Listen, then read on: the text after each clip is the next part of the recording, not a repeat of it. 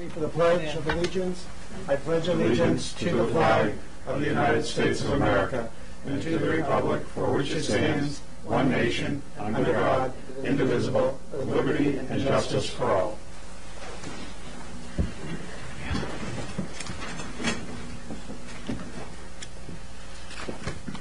Welcome to the March 23rd, 2015 Selectmen's Meeting. First on the agenda tonight, we had a non-public session, and now we're going to go to public comment. Anyone wishing public comment? Yeah, please join us at the podium. Yeah.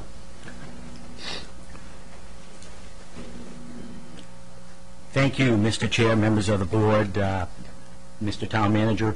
My name is Pete LaChapelle. I work with Waste Management.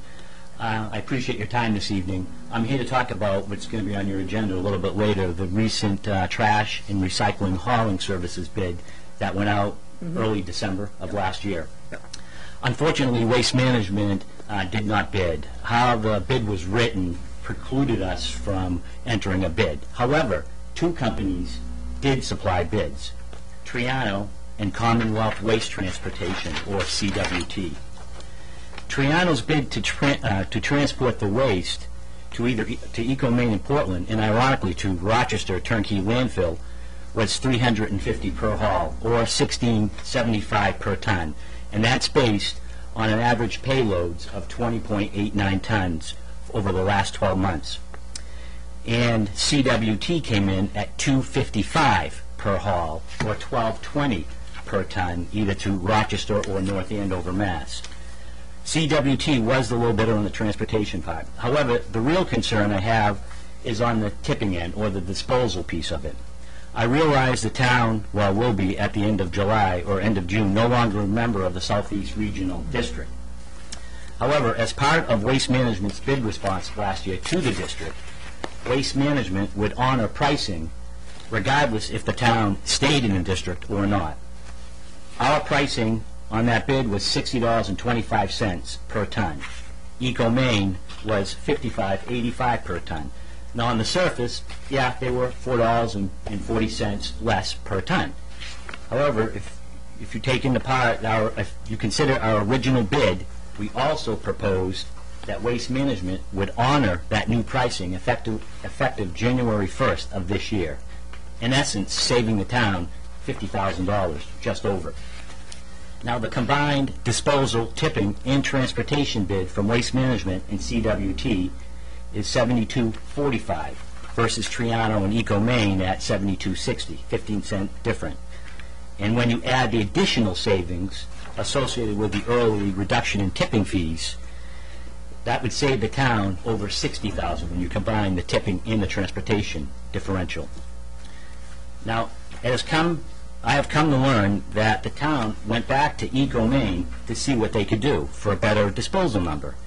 The argument I heard was since Waste Management offered an alternative bid, that the town felt it was only fair for Eco-Maine. I personally, I don't think that really holds merit. The bid was the bid, right? I mean, when the bid goes out, that's your bid price. Every vendor submitting a price had the opportunity to do so, and Waste Management came to the table and was able to offer something. Two other important points I want to point out is this bid was a bid for the Southeast Regional District, not the town of Hampton. So I guess I'm a little confused on how the town can go back to Eco-Maine and ask for a better disposal pricing when your bid in December was for hauling only. So it's a little confused on that. And the other point, and again, I just looked at it briefly, your own purchasing policy and procedures, it looked like you may have broken those as well. But point of order, Mr. Chairman, is this a business appointment or is this public comment? And your time is coming to it is, and I appreciate your time. I sit in your shoes. I'm a city councilor in Rochester, New Hampshire, so I know this very well. So I'm here. I appreciate your time and hope you consider all the facts before you make a decision on this important contract. Thank you. Any other old comment?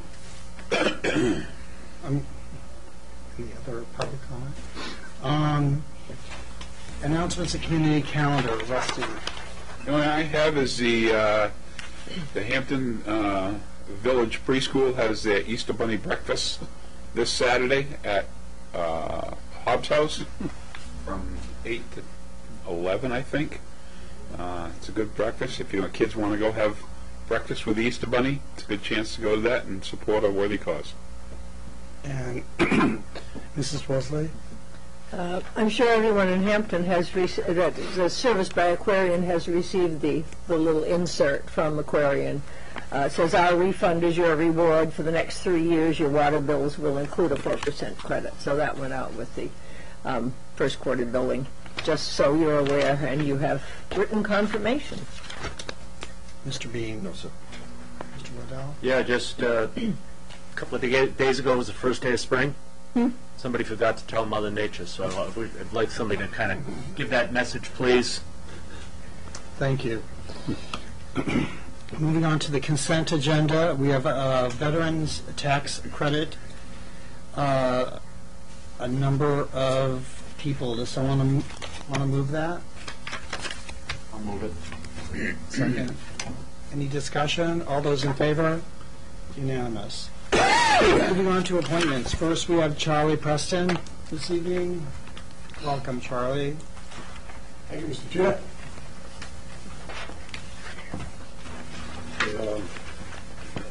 I prepared a statement because when I appreciate you letting me on the agenda. I told Christine I'd be done in under 10. Thank you. So I'll go through it. If anybody has any questions, whatever you like. Mother's Day, 2006. Patriots Day, 2007. Snow from January 27th through February this year. We can all agree on the causes. We can all disagree on the causes. But we can all agree these were costly major events where Mother Nature shows who's boss. Personally, I think the DPW, the DOT, and DRED did the best they could in a bad situation. Recent infrastructure improvements at the beach made their job more difficult. Corner bump outs, meter kiosks, narrow entrances and exits, granite curbing, streetlights, signs, trash cans, hydrants, and drains. A few examples that can make snow operations difficult. Throw cars into the mix and you have a recipe for disaster. We need to address this in our JOP when it comes to plowing. The town, the DOT, and DRED can improve public safety with little help from friends. Let's get together after the Seafood Festival and be proactive and have the people that actually do the plowing. Tell us what they think would help them do their job. Odd and even parking, snow emergency warning lights, snow dumps, off-road parking might be a few examples. Let's listen to both our residents and businesses and try to get people to work together and improve things for everyone. We can do it. I wanted to get on the agenda to let everybody know that meter enforcement starts April 1st. After reading in the local paper Friday, the state will delay meter enforcement to let Mother Nature melt the snow. It seems like this is the right way to go. As I'm sure you know the old saying that everybody has an agenda. Well, mine's always been to make Hampton Beach more user-friendly. It's our job to protect it and share it. In my attempts to get what I believe are reasonable concessions from DRED for town residents and state parks and veterans license plate holders in the pre- and post-season, I found some information that the board might review for JOP considerations. In an Hampton Beach parking meter financial audit for 10 months ending April 30th, 2012, you can read a 47-page audit. It goes from the top to the bottom of operations of New Hampshire State Parks and Meter Patrol. This audit is very educational and is a mostly written assessment of the Meter Patrol prior to 2013 that a layperson can understand. This audit is very detailed, and the selectmen, the town manager, the Parks and Rec director, the precinct commissioners could possibly value some of the information. On the other hand, DRED could possibly learn a few things from both the precinct and the town parking operations. After all, we're in this together to promote Hampton Beach and improve visitor experiences and our revenues. At the end of this last season of 2014, I requested information from DRED, the Town of Hampton, and the Hampton Beach Village District. A couple of things that jump out at me in the numbers were the Hampton Beach Village District earns more than $500 per space over what the town realizes across the street. Both lots charge a flat fee and do not issue tickets. DRED, on the other hand, charges $2 an hour meter kiosks in May through September. 2 years ago, DRED extended their season a month on each end at $1 an hour, half the summer rate. Tickets were issued to violators. The minimum ticket is $25 if you pay within 15 days, $50 from 15 to 30, $75, 30 or 45 days, and $100, 45 to 60. Over 60 days, the citation and outstanding fees are referred to our collection agency, it says. The most disturbing thing to me personally was the parking tickets issued in the extended half-price season months of April and October. I wonder if the tickets are half price. I truly feel the town, state, and the precinct will be hurt if these trends continued. Once upon a time, we were known for sun, sea, sand, and towns. Then it all changed to traffic, towing, tickets, and trouble. Huge investments by the town and the state taxpayers are turning things back around. Let's keep going forward and not backwards again. Could I pass out a sheet too? Okay.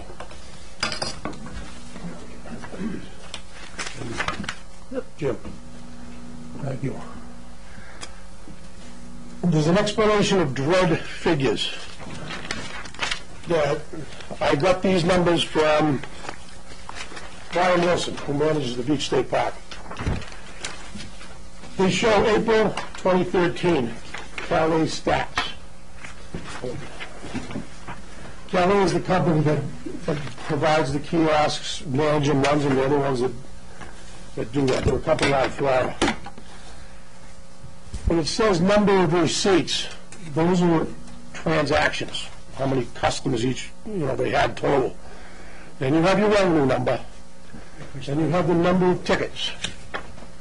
Well, in April 2013 was the first time they extended the season again back to April. We had done them to shorten it, now they were coming back with it. They took in $41,814. They gave out 0 tickets. They were being nice because it was new and it was a grace period there.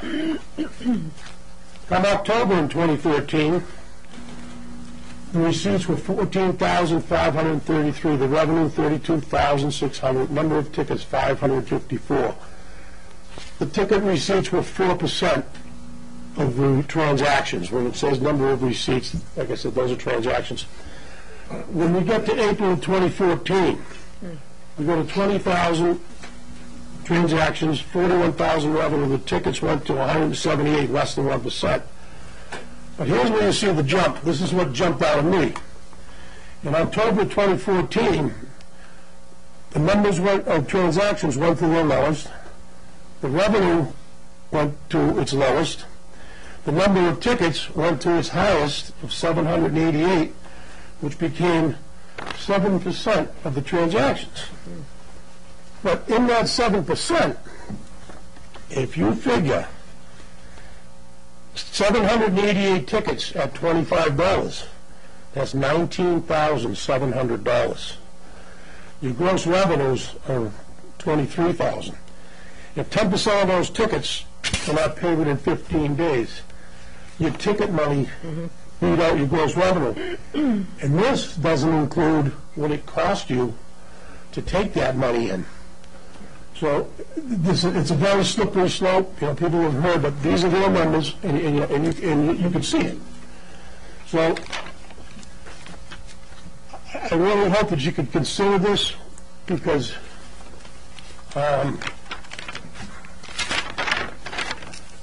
in closing, I'd like to ask that the Board of Selectmen, the Hampton Beach Area Commission, the Hampton Beach Village District, state reps, our senator, and our governor to support parking privileges for state parks plates and veteran plates. The whole key to this is only on weekdays, excluding holidays, starting the Monday after the Seafood Fest until the end of the local school season. By doing this, they will not miss any revenue on holidays, on weekends, or during what is really the summer season when it's out of school. I'd also like to ask Dred to sharpen their pencils and consider only charging on weekends after the Seafood Fest. With the official closing date to be Columbus Day, I firmly believe this would turn into an asset for all involved, and we would see our revenues increase and our costs go down. Thank you very much. And if anybody wants any answer on those numbers, feel free to call me. Okay. Mr. Barlow. I think it's a good idea to look at it. Again, we need to meet with probably each department down that we have at the beach. I mean, it can get daunting when you start talking about Dred, and then you talk about park, the highway department, DOT, and stuff like that. But we got to still continue to talk and do it. And I got no problem with meeting with them on a proactive, not a bitch session type of thing with them. I think we need to. I'm not bitching with them. Oh, I know, you do. We're doing this with stats, facts, and figures. Absolutely. Mrs. Wellesley. Charlie, help me out. What are the CALE stats? Is that an abbreviation? CALE is the company. Oh, okay. From Florida. I'm not sure, but I think it's Clearwater. They own the meters. I think it's pronounced Calais. Oh, Calais. And they run the kiosks. They sell them, maintain them. I think they actually get a little piece of the action on the. I wouldn't be surprised. Thank you. I'm just a little puzzled by that. I appreciate the information. Thank you. Mr. Bean? Yes, thank you, Mr. Chairman. Good evening, sir.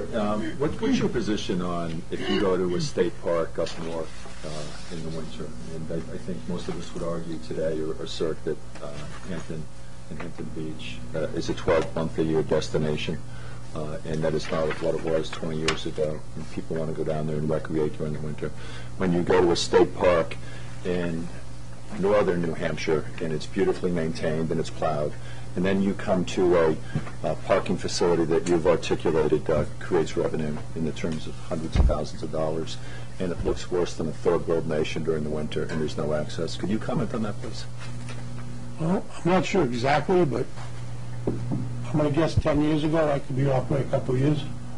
I had a petition down the beach that was signed by 220 people with their names, addresses, printed, signed, and I dropped it off at John Lynch's desk. And so we've been working on it for a long time, and they've started. I mean, they got a long way to go. They've got lots of harder to plow. The CPA law I'm talking, than it used to be, but they've tried to start. It does look awful, but I also think that if after Seafood Fest, we got the guys that actually did the plowing, sit down and say, what can we do to help you?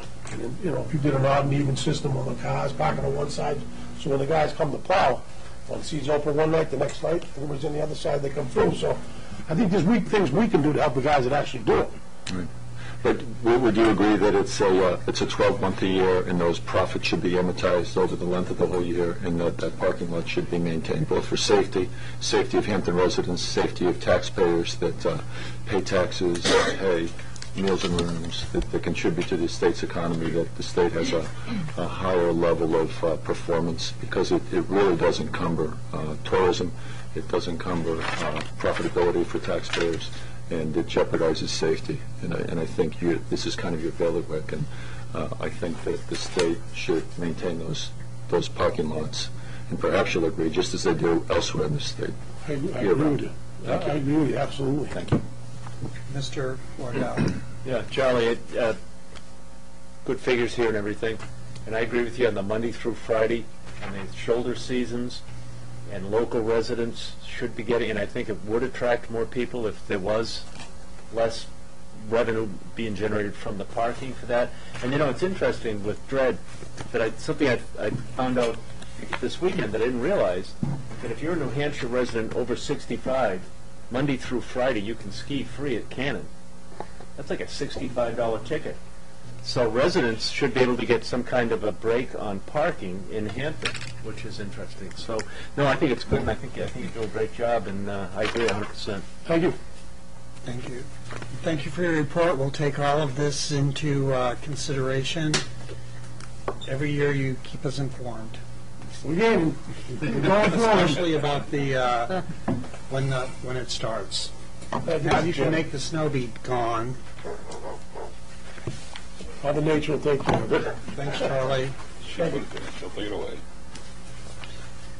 Moving on, Ed Tinker, the assessor, is going to join us. Any extras left there? Oh, You want to sit here probably. Uh, I can make one, just the moving exceptions.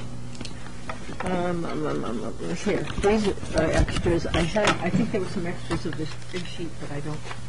Here, I think there's one. Charlie? There you go, Charlie. Thank you.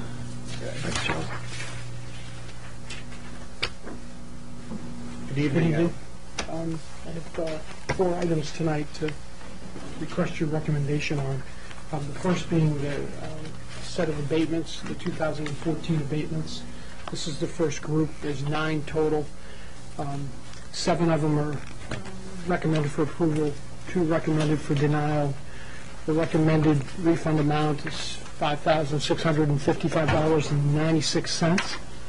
And I'll answer any questions you have on any of those if you would like. Mr. Bridle, all set? Mary Louise. I appreciate the specifics on each one. I assume we're going to vote on approve and denial separately. You can, or Is each grouping? Yes. Yes.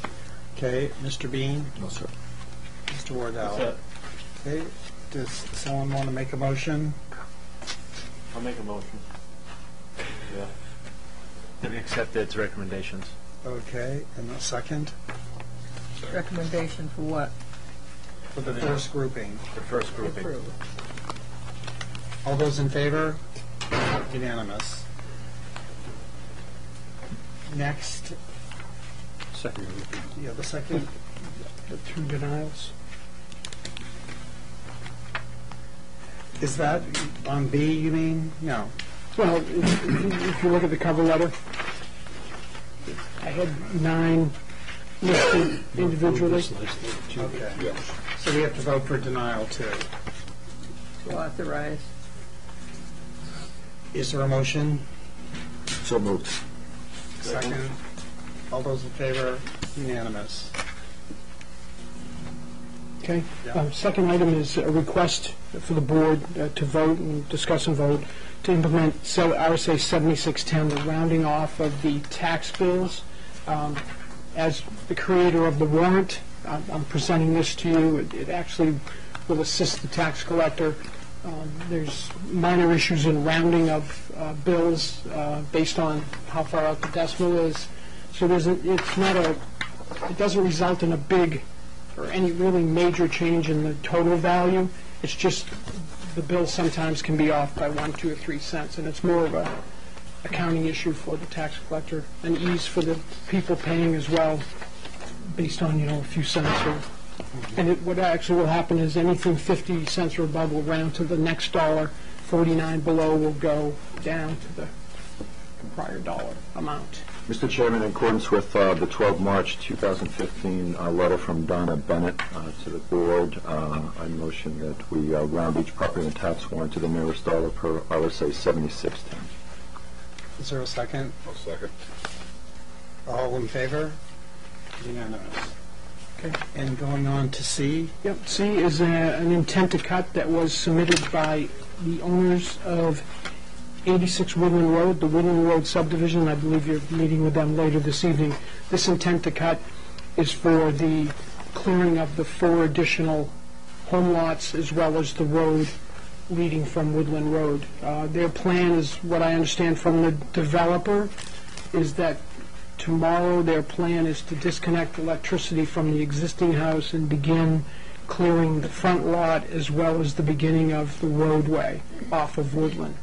That'll be the beginning project. This intent currently reflects the entire subdivision once complete. Of course, we'll get a report of cut after, and those numbers will be the accurate numbers. So for them to move forward tomorrow morning, they would need a if the board approves a copy of this signed intent. Yeah, so do we A motion on this right now? Yes. Do we have a motion? Yes, I would motion that we authorize the notice of intent to cut wooded timber, map 148, lot 4 on Woodland Road. And is there a second? Second by I have Mr. a Wardell. We're opening it for discussions. Mrs. Woolsey? Does anyone check to confirm the amount of timber that they're cutting? Yeah, I would, once we get the report of cut, Yeah. so I've already made a visit out. I went out on Friday Yes. just to look at the, You know, I'm going to deed lot. the woods again. what will happen is we can check periodically, or we'll wait for that report of cut. Once we get the report, we'll go and based on the stumpage and things, Yeah. determine if that number is accurate, as close as it can be accurate, you know. Do either you or the Conservation Commission check to make sure that the cut is made where it's supposed to be and that people aren't cutting stuff down all over the place? That typically would be it. This here, though, again, it's specific to the roadway going into those 4 lots. So I don't think those, based on the lot and the configuration of the lot. Okay, I realize that. We will make sure that. I understand the state cripples us in the matters of cutting. However, I think it's premature before the status of the road is resolved.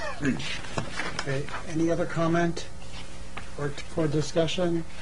Seeing none, all those in favor? I'm opposed. 4-1. And on to D. Yep. Last item is an application for a prorated assessment for 2014. This has to do with the fire that took place at 68 Lock Road on February 20th, I believe. We do is prorate the value of the building if it's destroyed completely. But anyway, we adjusted that accordingly. It results in a refund through March 31st that would equal $81.12 plus any applicable interest paid back from their 14 taxes. I'll make a motion that we go with the assessor's recommendation. Nice job, Ed. on Any that. discussion? All those in favor? Unanimous. Thanks, Ed. Thank you. Drive safely on the way home. I think we'll be back later. Oh, that's right, that's right. Thank you. The approval of minutes for March 9th.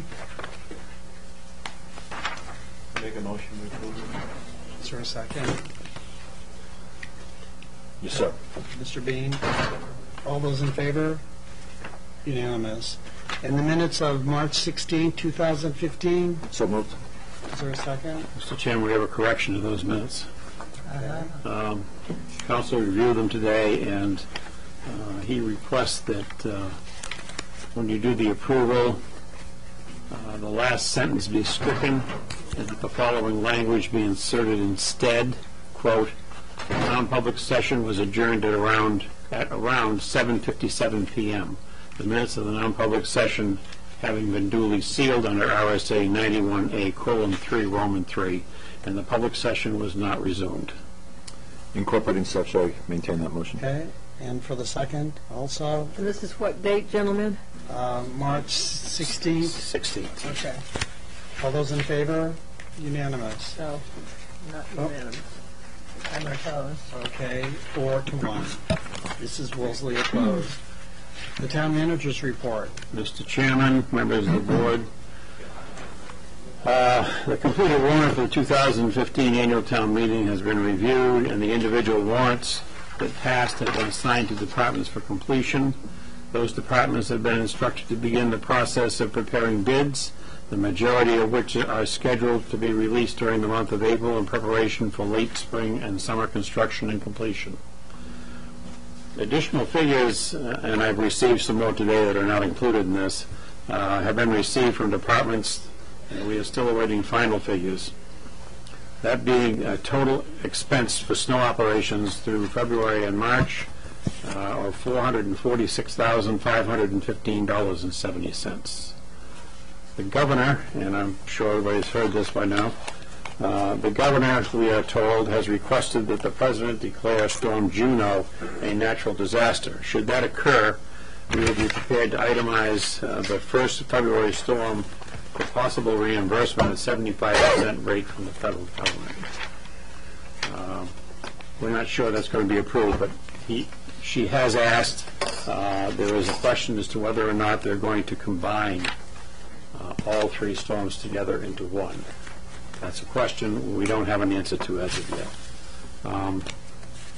I will tell you that we've gone through, and I've got just a stack of things here. Everything that's in that warrant, we have gone to the different departments on the different petitioners and asked for the information that's necessary to bring those items into fruition so that we can present them back to the board.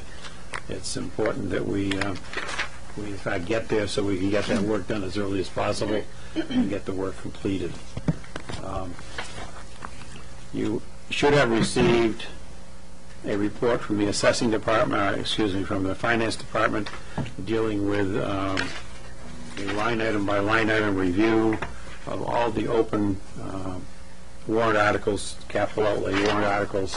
It looks something like this this past week, so you should have that. We are still working on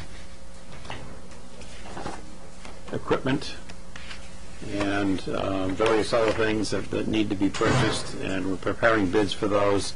I know the fire department has requested that they receive some assistance in preparing the bids, the final bids for the fire equipment that's to be purchased. I will inform the board that the district, the solid waste district, has requested that the Household Hazardous Waste Day for the spring be held on May 29, 2015 from 8 a.m. to 12 noon. And they're requesting it be held in Hampton, and the recommendation is that it be held under control in the Public Works Yard, not behind the fire station. That way we can restrict any spills that may occur to a controlled area without drainage. And we can lock them up down there if we need to. Or we can put them through the compactor if we have to. It's important that we get that done. As you know, we're out of the district as of June 31st or June 30th, and we will not have another opportunity until the following year to have a Household Hazardous Waste Day. So we don't want to be picking up that material out on the road. So I would ask the board's permission to, in fact, hold that day, Household Hazardous Waste Day on that day, which is May 29th from 8 to noon at the Public Works Yard.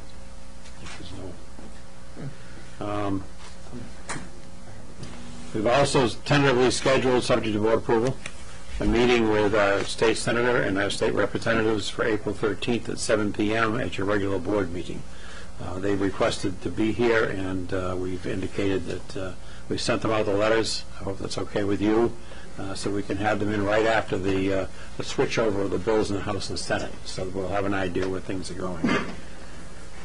If you have not read the municipal bulletin, I encourage you to do so. There is a substantial amount of information contained therein with regards to the $109.9 million deficit in the highway fund. We apparently are going to be able, and I've got my fingers crossed, are going to be able to receive our highway block grants funds because they're guaranteed by the Constitution. But it appears, only appears, because it hasn't been confirmed as of yet, that the money that was earmarked when we increased the gas tax last year, or a year and a half ago at this point, that was supposed to be added to those funds is no longer coming to the towns. The state is going to confiscate those dollars. They're also going to confiscate a number of other things if the cuts continue. One of those things is that they will cease maintaining 2,500 miles of roads, 1,000 bridges that will be left to municipalities to maintain and plow, salt, sand, and do whatever. There are a number of other things. I really think you've got to read through this. There's millions and millions of dollars that is at stake here for various things that are going on, should those cuts actually take place. So, and I have sent that information to you.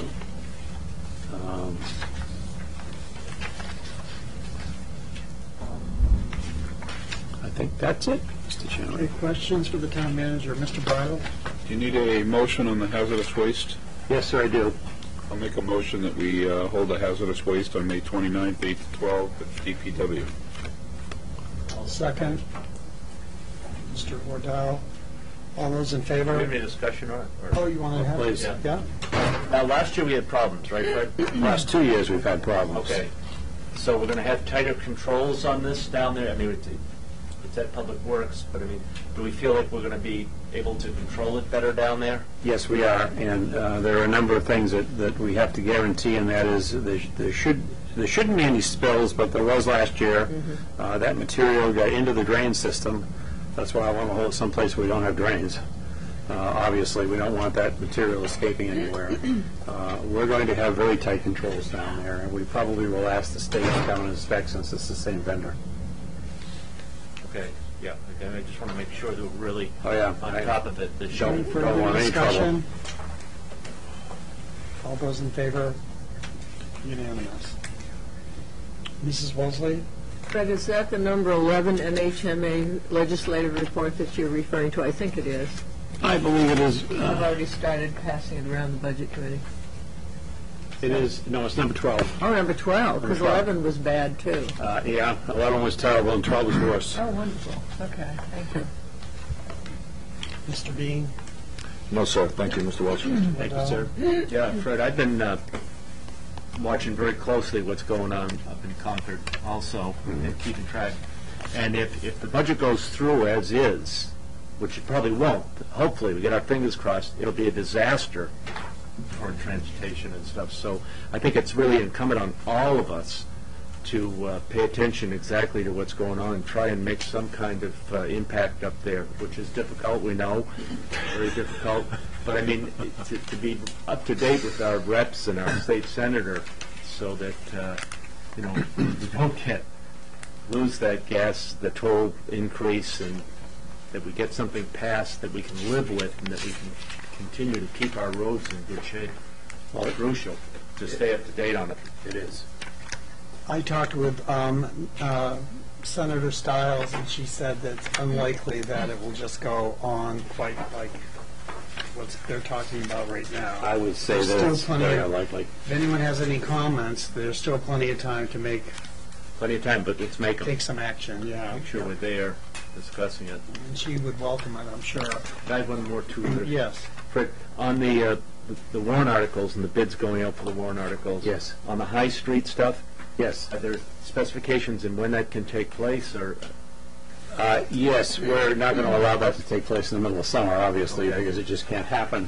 One of the things that we're looking at is allowing night work, simply because that is one of the most critical intersections in town, and we'll have to work with state DOT and Department of Safety to try to shut down some of the truck traffic that comes through town, coming both north and south off Route 107 in Seabrook and at the interchange in Portsmouth.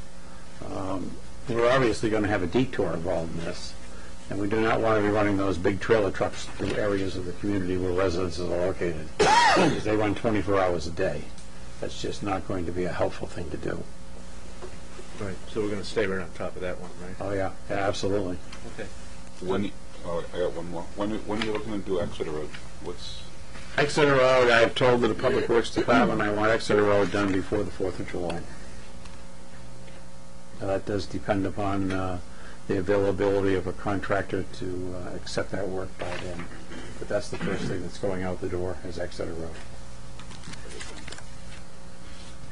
Any other comment for the town manager's reports? Seeing none, is it okay with the board if we do the selectmen's goals after we take ones where the people are sitting here? Please. Yeah.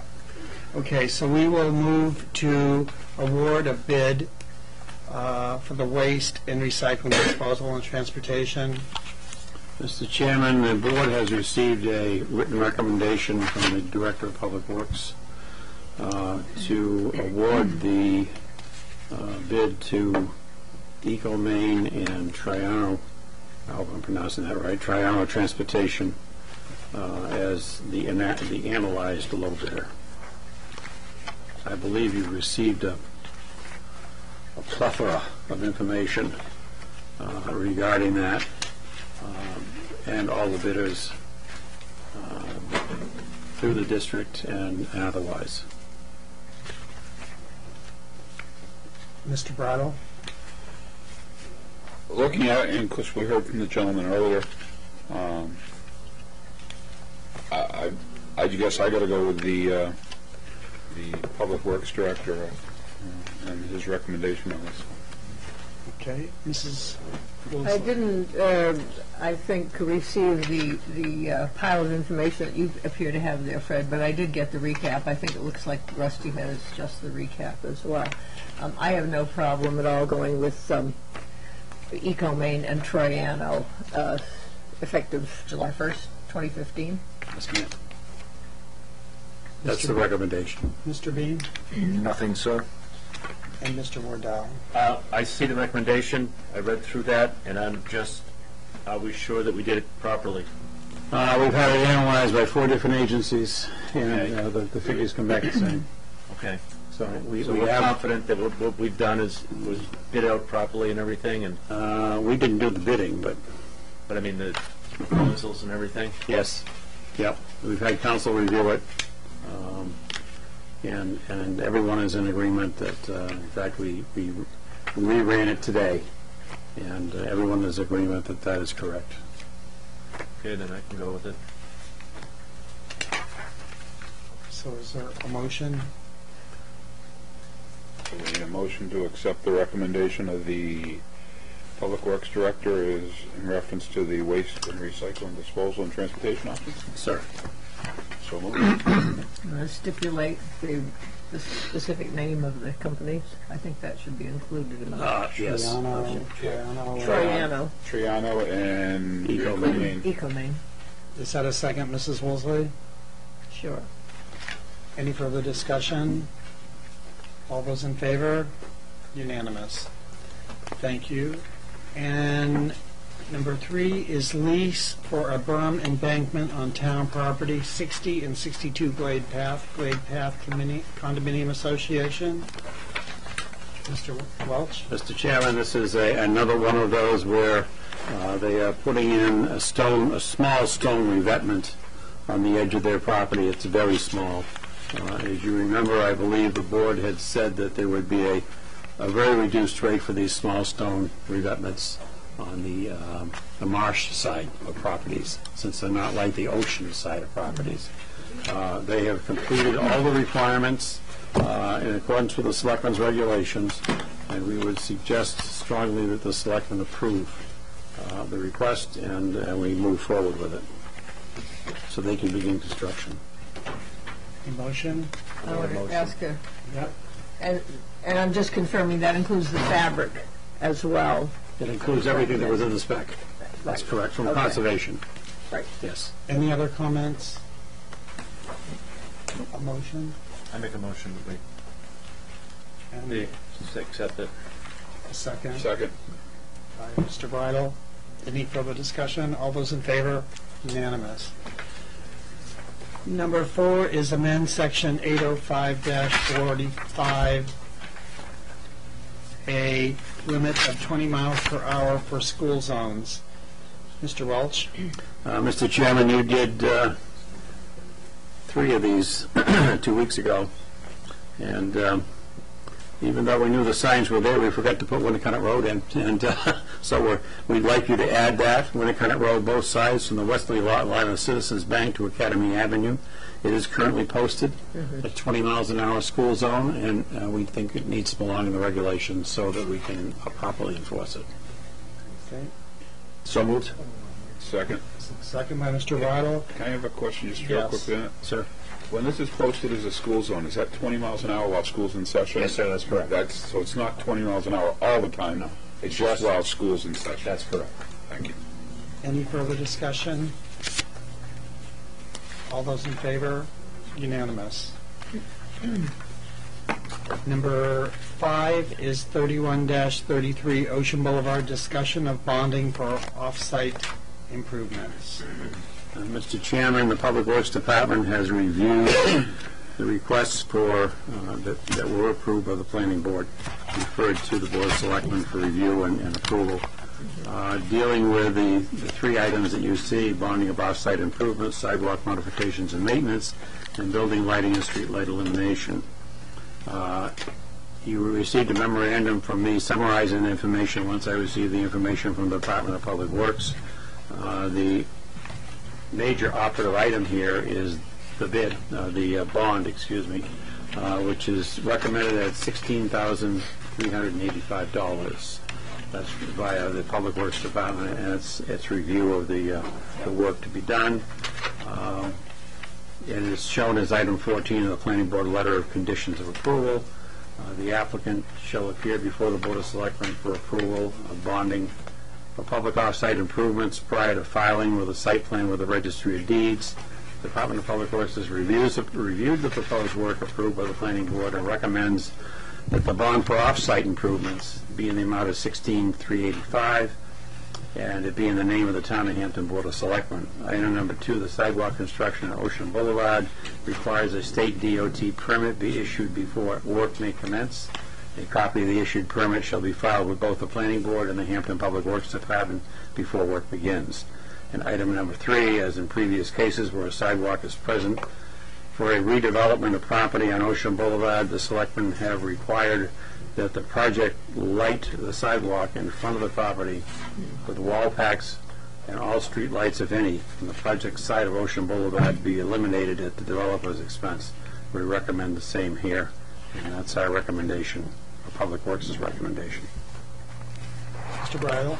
I went through his letter and looked at it. I ain't got no problems with it. I'll make a motion if you want me to accept the town manager's recommendations on item 1, 2, and 3 as referenced 31 and 33 Ocean Boulevard.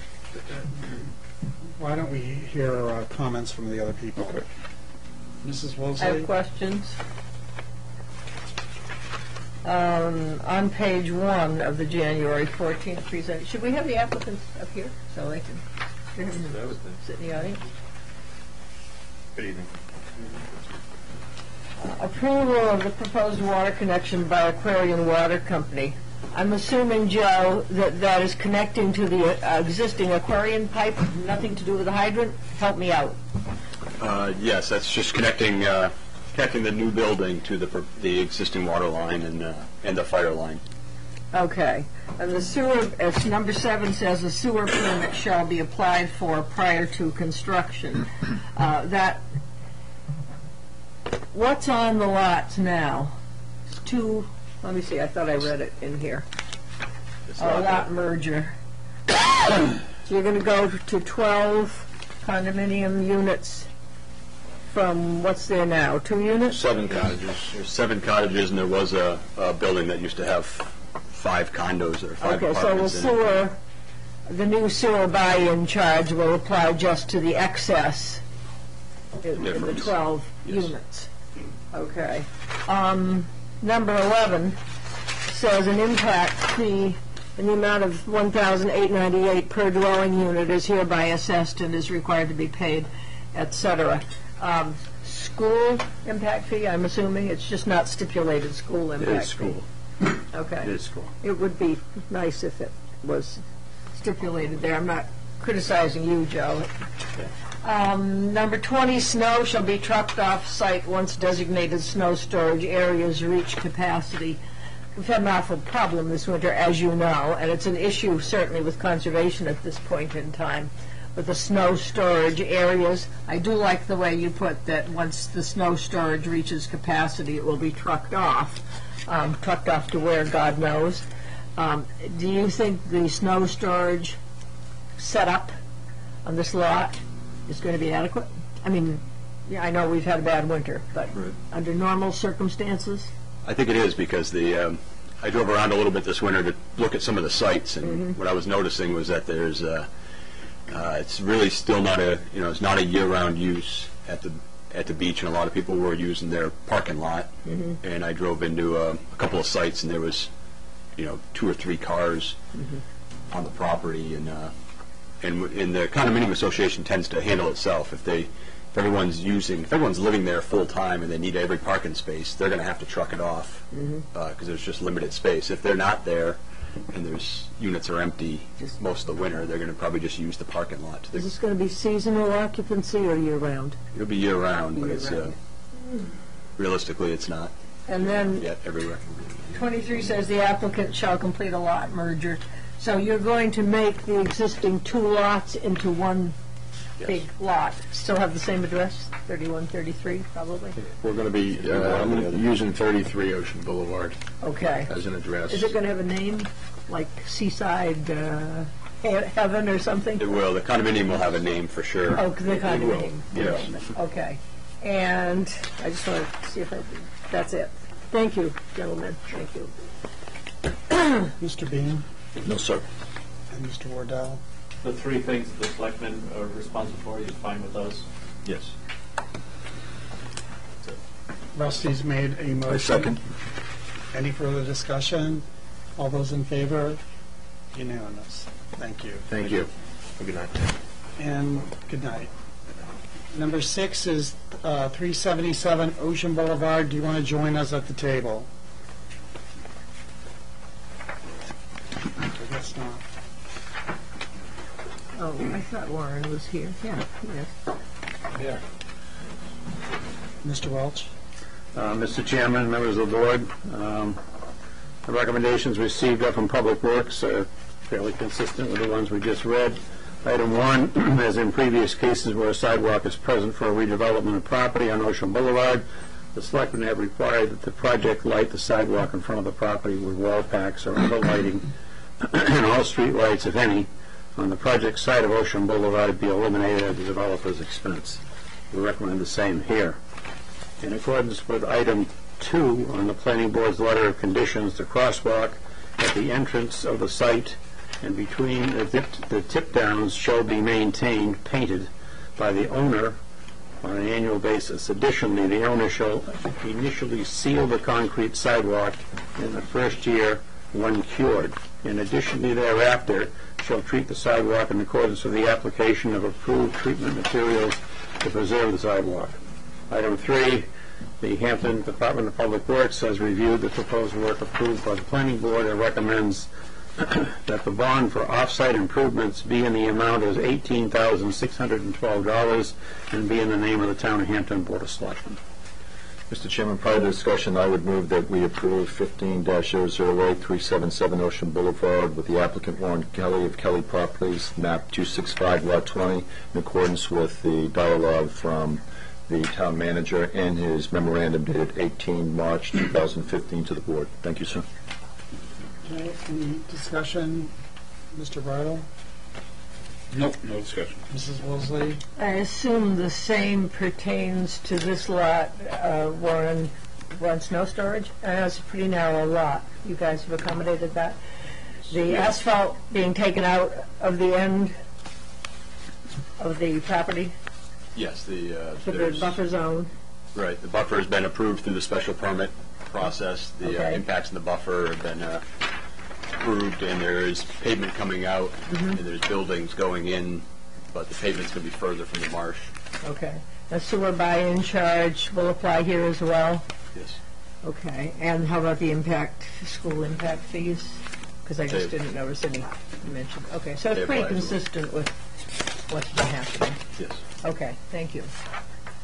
Did you have any further comments? No. I just have Mr. one Wardell? question. On the painting of the crosswalk, and is that all the way across the street or just Just across our entrance. Just across your entrance, So right. people walking know that there's a kind of road Yeah, now Okay. there. so they get hit. Yeah. Is there a second to Mr. Bean's motion? Second. Any further discussion? All those in favor? Unanimous. Thank you. So, should we go to the selectmen's goals now, or? Want to finish the rest of these? Yeah, I and think just get rid of them? so. I think it'd be best to go on with the goals. You don't have anybody waiting then? Okay, for 86 Woodland Road, going to be going back to the other new business. Mr. Chairman, this is held over for February 2nd, 2015. It's an open item. It's been discussed before by the board, and it's been placed on hold. The recommendations are as follows. The selectmen have already accepted and concluded a street name for the subdivision, Robinson Way, at their meeting on February 2. Item 2, two questions were contained in this one item. First, the town does not own any fire hydrants. They are all owned by Aquarian Water Company, so ownership of hydrants is immaterial as far as we're concerned. Second is the question of who should pay the annual rental for the fire hydrant. Since it will be recommended, subject to board approval, that the street be a private way, see item 5, it will be the responsibility of the private association to pay the annual fee for the fire hydrant unless the board approves to pay that expense on a private street. Item 3, subject to the board's action on item 2 above, that's the hydrant, regarding the status of the roadway, public or private, it is recommended if the street is to be a private way that the homeowners association should pay for the street lighting.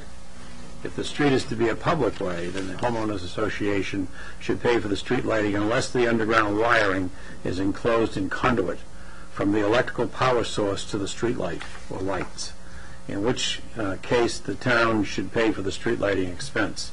The conduit and the lighting fixtures and bases are to be gifted to the town by appropriate written documentation in accordance with the board, acceptance by the board under statute. Number 4, the Hampton Public Works Department recommends that the bond for the construction of the so-called public improvement be set at $430,000 and the bond be written in the name of the Town of Hampton Board of Selectmen. It is recommended that the board approve bonding figure subject to inspections and normal verifications that the work was accomplished according with the approved plans and the receipt of written verification of the inspections from the Planning Board's inspector and the Department of Public Works inspector.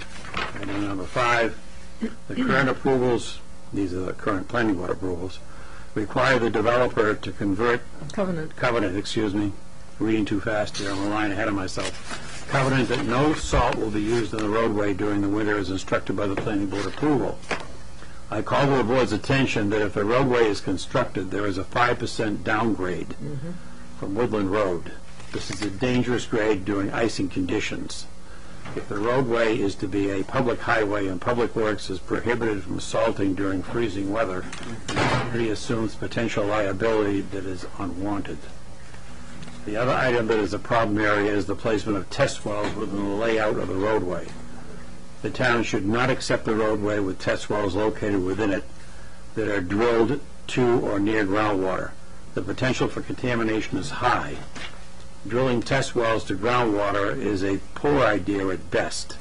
Potential liability will exist, and that potential liability will not disappear, but will be enhanced. The town owns the roadway, and the roadway is responsible for contamination of the wells. Given the potential for liability to the town, it is recommended that the road be private and not public. I will so move to start a discussion. Mr. Bridle? I'll second. I'd like to hear some more discussion going first, so Well, I'm gonna. yeah, this is the discussion. Yeah, I understand that, but I'll leave Mary Louise right now. I got nothing right now. Oh, okay. Mrs. Wolseley? I agree with the memo that the manager has presented.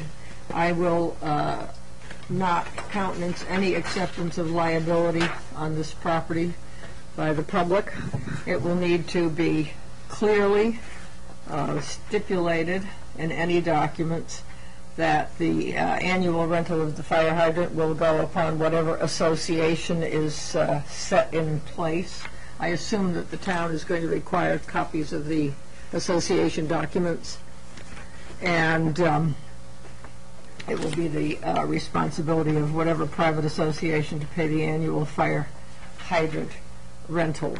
And I absolutely concur with the manager that this shall not be accepted as a public road. Can I just ask, Mr. Welch, is there any, are other fire hydrants being paid for by the Private taxpayers? individuals? That when people have a house, is anyone else Yeah. paying? Schooner Landing.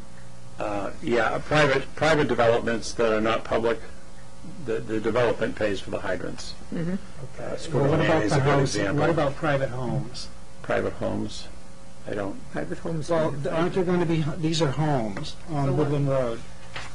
So they're going to be paying their taxes, and they're not going to get fire service unless they pay for if it? the road, if you decide the road is to be a private road, then we don't have any jurisdiction there. So are there any hydrants on any other private roads being paid for? There I are a believe number. There are. Yeah, there are. Yeah, Yeah. I think that's something this board has to be aware of. There Right. are other people, other developments that they're, we're paying, they're going to have their taxes, and, other people that when they pay their taxes, they expect to have a water hydrant as to be part of their tax service. I just want to make that point clear. Right. Did you have any other things? I think I have expressed Mr. my Bean. opinion. I'd like to hear from our panel, please. Okay. All right, I guess I'll start. When we started this project, we started looking at the town's ordinance. The town of Hampton has an aquifer protection ordinance. Tells you exactly how to develop sites that are in the aquifer protection area. We followed all those rules.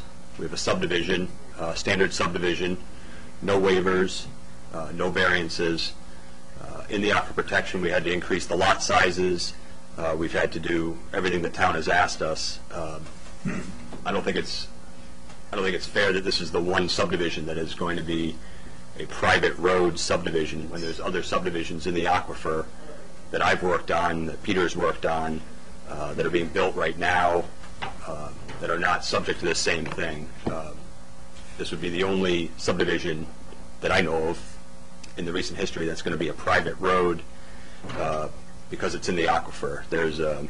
I did Fielding Lane in the aquifer. We did Wayside Farms. There's one being built right now. There's Presidential Estates. There's many, many subdivisions in town. And I think the lack of the fact you can't use salt when we have a drainage system and a treatment system for our road water. All of that drainage system is treated to a higher degree than any of the other subdivisions because now the town has a new set of rules on how you treat stormwater, and it mimics the state's AOT rules, which just came into effect around 2008. So all the subdivisions approved before that aren't designed to our standard, yet they are town roads. And whether the town uses salt or sand is not up to us, I guess. But if you're been required that we only use sand, but you're going to use salt on Woodland Road, Little River Road, all these roads that are even as close, if not closer to the wells, doesn't seem to make sense. If the concern is the wells, then you shouldn't be using salt in any of those roads, according to your aquifer protection. Right. So then we're no different than any of the existing roads that are out there. And I think it's, when Mr. Dockham looked at this property, this item never came up during the review. He's since purchased the property. He's moving forward with the design, and now he's going to be held accountable to a private road for 5 lots. Where these 5 homes have to maintain this road in perpetuity, paving, fixing anything on that road. And it doesn't. I've never seen it before in town. It doesn't seem right to me that if we design it per the town code, then you can just decide at the last minute that you're not going to accept it. I can understand the wells, the test wells. Those were something the planning board asked us to put in Aquarian. Those could be moved out of the right-of-way. I understand the concern in the right-of-way, and it does make sense if they get damaged. But they could easily be put on private property as well, in easements right across on the other side of the road. So they don't have to be put underneath the road? We were no, not at all. We were proposing them initially along the property line that is closest between our road and the wells. The wells, just so everyone's clear, are over 600 feet away. The wells have a 400-foot radius around municipal water systems. That radius doesn't even touch our land. It barely touches our neighbor's land. So we're 600 feet from the wells. There's many closer structures to those wells than ours. So I don't know. I just think it's tough on Mr. Dockham, who's gone forward in good faith on a project, designed it per your code. If you had a different code, he would have had to design it to whatever code you have, and he did that. And he's approved through the town, the planning board, the conservation, the state, and now he's trying to get started on construction and finding out that he's going to have a homeowners association bill where these people are going to have to put up hundreds of dollars a month to get the same service that that all the other residents have in this area and right next door. Do you have any other questions, Mr. Bean? Yes, I do. So tell us where you differ from the town manager's dissertation earlier and what you're looking for, please, specifically. Well, do you have a copy of this? I do not. Can I provide this with you? Please. Could you go down that list? One we seem to have completed fairly well for you. But That would be the name of the road. Yes, we had the name. And there's 2, 3, 4, and 5 there. I think the big one really is the road ownership, because if the item 2 is the fire hydrants, and I understand that'll go whichever way the road goes. If it's a town road, I imagine that would be a town hydrant, whereas the town pays for the fee. Item 3 is Can I stop you there on the ownership of the road? yes, So your assertion is that you do not want to take ownership of the road? correct. We don't think it's fair that You assert that you've met all approvals, state, local, and larger regulatory bodies. You've been through the planning board process. It's all been approved. yes, And now you come to this, and you do not feel that it should be a private road. that's correct. Okay. I would make and you say there's other projects that you've specifically worked on that are encumbered by the same challenges that are highlighted here that have been granted public road status. Correct, yes. And specifically, those roads again are? The ones off the top of my head are, well, we did one right across the street from this, actually, called Dalton Lane. Who's that for? That's not a public road. It's not accepted yet. Probably won't be the way it is. All right, that may not a good example, but the Fielding Lane was in the aquifer. Wayside Farms, which is up up off of Mill Road. And did you do those? I did, yes. Can you compare and contrast those with the challenges that are articulated here tonight? I can. When we did Wayside Farms, I probably remember the best. That one was up off of Mill Road, and in the backyard was additional wells, other wells that are owned by Aquarian. And I recall on that project having no drainage system. At the time, Aquarian had a moratorium and wanted water, and they referred to it as we ended up piping the water right in towards the wetlands, towards their system, because they needed water and for those wells. And so there's no drainage system, no treatment pond. This site has a high-tech bioretention pond, which is something AOT has come up with and UNH has been testing for stormwater treatment. It's one of the highest levels of stormwater treatment ponds you can have. 86 Woodland? Yes. And all of our stormwater from our road ends up in that pond. None of it, because the road's curbed, anything from the road is all basically it's all downhill from 86 Woodland, so it all flows right towards into that pond, and everything gets captured and treated. So there's no water heading off our site towards the wells that doesn't go in the pond. So that's and there's numerous other subdivisions that I didn't work on that are predate mine. There's right next door is Hunter Drive. We have Hunter Drive, Bear Path, Alexander Drive. There's many others too. And I imagine anything designed before kind of the modern age of stormwater treatment probably has no treatment. No stormwater system. Everything just runs off. And they've all been salted for years, sanded, however they've been handled for years. And so I don't think to my knowledge, there's been no issues in the town water and Aquarian's water system from the years of development. And to keep in mind with this aquifer is it crosses Route 1. So it's not just this somewhat rural area of the residential section of Hampton that's in the aquifer. Route 1's in the aquifer. I know the Brothers North Plaza, Ron Gillian's, all that area, that's all aquifer protection area, and we've gotten variances to do large commercial developments in the aquifer. And so Can you respond specifically to the grade and what you do for a season such as this with, or what the town would do if the town had that property, how they would prevent ice? I think the sanding is probably adequate. There's other items that are allowed to be put on there other than just sand, but I think sand would be enough to plow it. It's paved. It's going to get sun on it.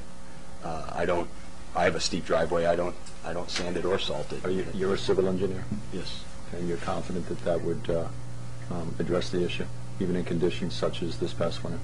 I am, yes. 'Cause there is a steep section of the road, which 5% is not really that steep, but at the beginning of the road, there's a flat area. We don't come right off of Woodland Road and do a 5% grade. There's a level platform that's at like 2%, and then it slopes down. And to be honest with you, if the town were to salt it, I don't think there'd be an issue with it either, because there's other roads. Woodland Road's been salted for just as long as the wells have been in existence, and they're in the well road. The driveway to the wells comes off of Woodland Road, so I still can't see how even salting our road would be a problem. We have a treatment system at least where there is none. Thank you. And just so, Mr. Chairman, as a point of order, because some of these other provisions are requisite on whether it's a public or private road, or do you want to accept a motion from any I have a members motion private? on the table. Oh, you do? Yes, I do. Well, your motion is for this entire document, and you've got to get to A before you get to passing that entire document. And it's not specific enough. Yeah, let's finish the discussion and then we'll make the Okay, because I can't. Yeah, okay. I just make a statement. I mean, I just think that things should be run fairly, and that if we have ordinances, and if they've gone by the ordinances, and if there are other private roads that are paying hydrants, and if it's been before the planning board stuff, I just have a difficult time. If they've gone through all the hoops with this, and that if it's done and the aquarium's looked at the wells and stuff, I have a difficult time. That's the thing. The only thing I would, is there anything on this, if it were a public road, could you go along with the conduit for the lighting fixtures? Yes, for sure. I think that's it's been a long time since anyone that I know of has been direct burying wire, but we would certainly conduit anything for the street lighting. And the only thing I would add to the hydrants is I know there's private condominium developments that certainly take care of their wells. I mean, their hydrants. But I don't know of any private subdivision roads, to my knowledge, that are permanently private. I know there's roads that have not been accepted. But so that's one slight distinction here, is that we're a subdivision designed under the town rules to be a town road, whereas I know like Schooner Landing or Hampton Meadows, those are condominium developments. Those roads will always be private, and they'll always pay for their hydrants. Okay. Mr. Bridle. The one part I have a hard time with is the sanding. Is it, what burden is that going to put on our public works if we're requiring this one road in town to be sanded? But I understand that that's something that the planning board has put on. And that's, so by being a public road, how do we, if that's one of the requirements, is just to have sand on it, what kind of undue burden is that going to put on our public works? I met with Mr. Jacobs and discussed that very thing. He didn't see that as a problem, sending out a truck with just sand in it and not having salt. Not just for this road, but for some of the other roads in this town that shouldn't have salt. And he and I discussed that last week, actually. I have a Did follow-up. you have other? No, everybody else is pretty much asked. Okay, I have a follow-up. Okay. First of all, as far as the retention pond, who's going to be responsible for the maintenance of that? Some of you may remember Hampton Meadows, I believe, a fairly short time ago, had a problem with their pond because nobody was taking care of it. There was also an issue behind Hannaford. What provisions are being made for the maintenance pond? Number two, the road to the wells comes off Little River Road. It does not come off Woodland Road. And where it comes off Little River Road, it is a much more level way. I had a conversation with a member of the planning board, whom I shall not name, when this subdivision came up. And I said to him, this is an aquifer protection zone in which I live, by the way.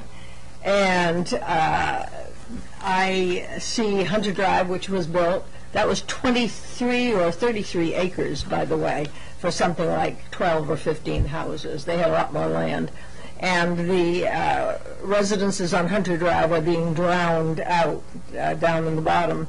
And I said, you allowed Hunter Drive and you allowed Springhead Lane, when are you going to wake up? And he said, well, we've already allowed them, so gee whiz, we can't tell other developers or turn other developers down. There's such a thing as understanding when you're banging your head on the wall and doing something that does not benefit the town. The 400-foot radius of the well is arbitrary. That's a line on a map.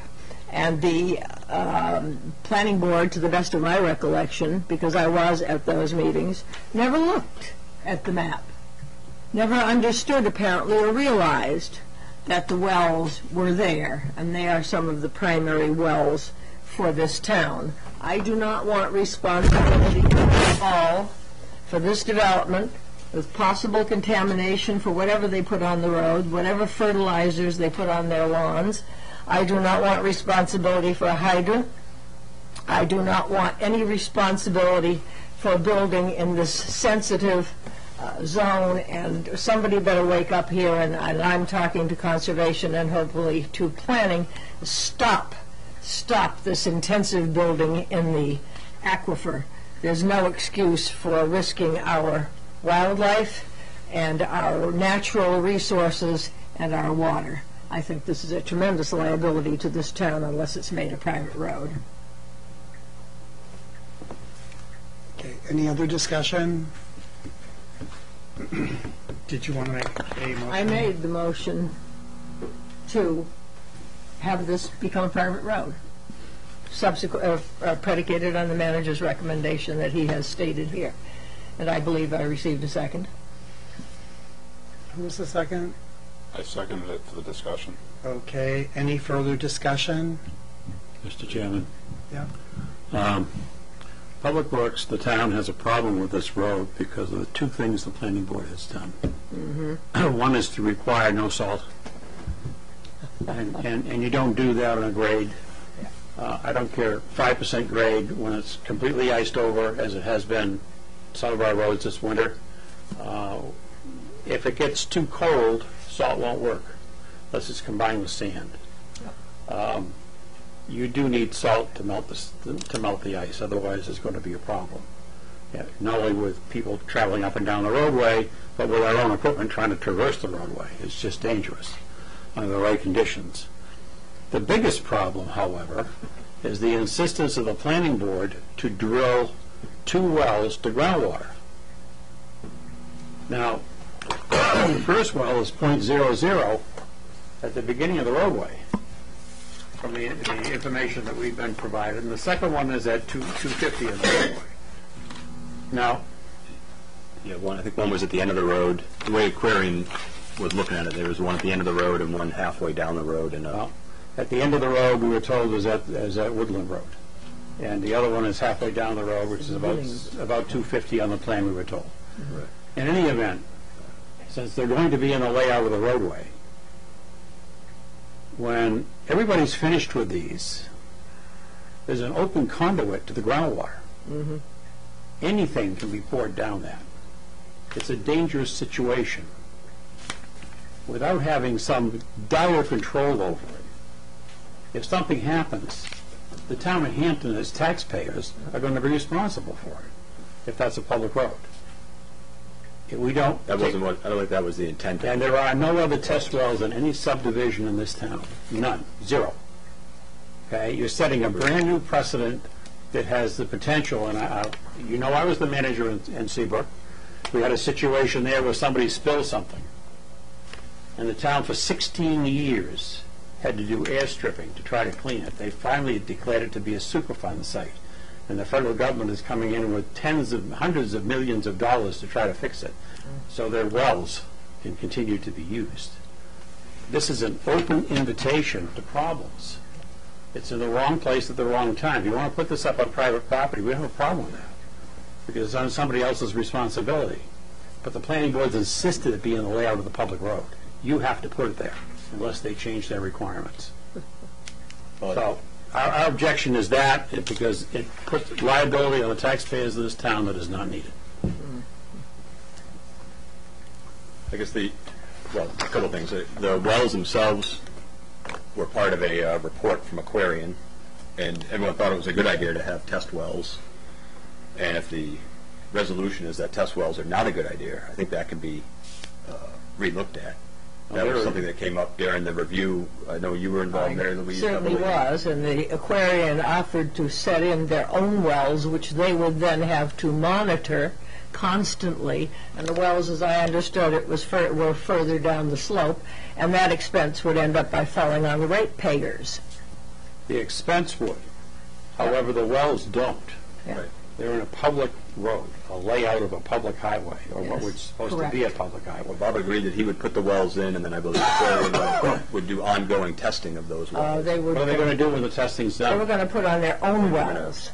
They were going to continually test yearly, I guess. I mean, I don't necessarily think the wells are needed. I mean, the monitoring wells are needed because they test their drinking wells on a regular basis per They do. state requirements. Although the town is putting I tend to agree with that statement, okay? Yeah. I don't know why the test wells are there, but what I do know is it's an open invitation to pollute the groundwater source at that location, where each of those wells are. Yep. That's a bad policy. And if Don't the- require it anywhere else, it shouldn't be required here. What you're saying is you'd be more open to accepting a town road if the wells were not in the road, then we can go back and look at that item. Well, think about this for a second, okay? When the developer is gone and Aquarian no longer needs the wells, Yes. okay, they're there. They're on public property. They become our responsibility as a community. If anything goes wrong, the community picks up the bill. And you have adjacent private wells, Fred, also. Well, and That could be the contaminated. potential is if contamination gets into the well itself, Yep. and that's possible because they're there.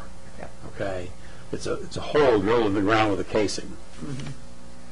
Contamination can go down the outside of the casing as well as the inside of the casing. So we're very concerned about that.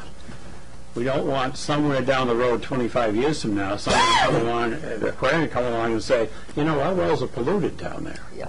And we just went up and tested your, and guess what, there's pollution in your well, so it had to come from you. So the town's responsible to clean it all up. That's crazy talk. I mean, we shouldn't be doing this.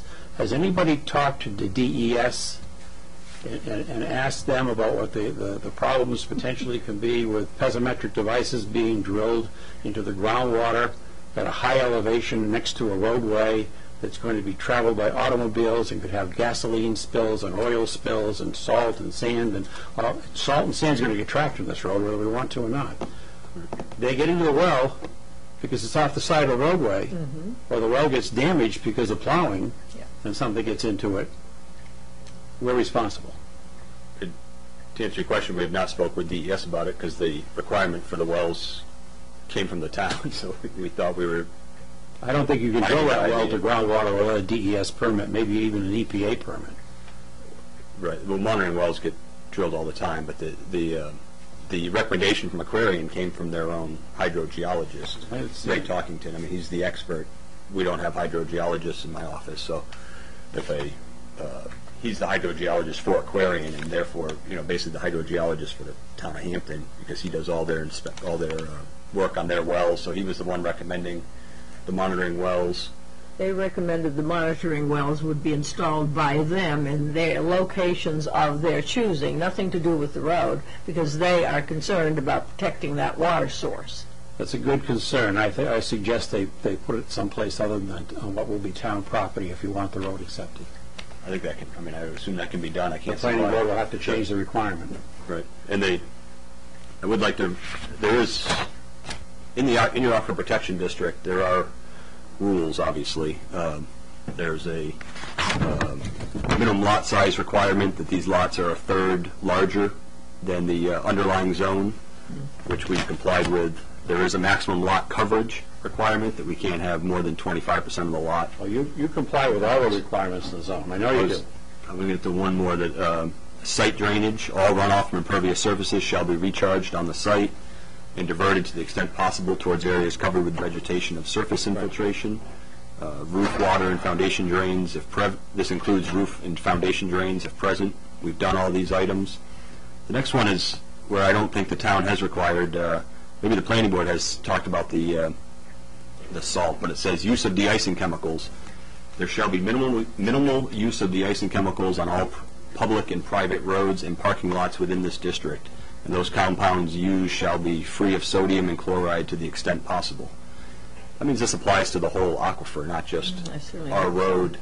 So however, if the town uses a low salt, you're allowed to use salt, it says to the extent possible and a minimal amount. So they're looking for lower volumes of salt. And we don't use much in the way of salt. We do use low volumes. However, this particular road requires no salt, zero. Right. And the other chemicals you talk about all have adverse effects potentially in groundwater if they're concentrated. So I think that might be something we would have to, if we have to go back to the planning board to address the condition on the wells, I think we should address this condition, and at least we shouldn't be held to a standard stricter than your zoning ordinance. If this is required throughout the whole aquifer, then we would, I think, should be held to the same standard as the rest of the roads in town. I don't disagree with that, but you're being held to a different standard. Which is different affecting your requirements are opinions. being placed upon you that we don't have on any other road in that district. Right. I don't think it's fair to the town to have one road that has to be treated separately than all others when you have one public works and one big truck that's going to handle 6-10 roads at a time. We will be sending out a separate truck for this road.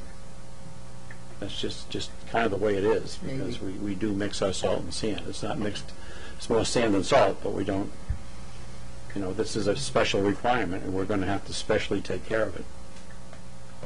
So would you recommend that we go back to the planning board and ask for the conditions of the wells and the no salt be lifted so that the road can be accepted as a town road? My concern is with the wells. They shouldn't be, if they're going to be in a layout of a road, ultimately when that road becomes a public road and Aquarian no longer needs them,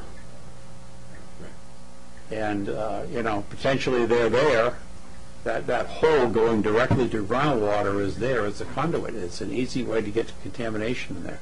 Put that off someplace where it can't get contaminated accidentally, where it can't get hit by a truck, or it can't, somebody can't have an accident next to it and their gasoline tank spill or whatever. We have these problems all over New England all the time. Mr. Waddell? Yeah, I have a question, just on the wells. Was it Aquarian that said to put them there? Well, I'm asking them. as far as I know, the location hasn't been set in stone, so to speak. There was a file came across from Aquarian saying suggested locations.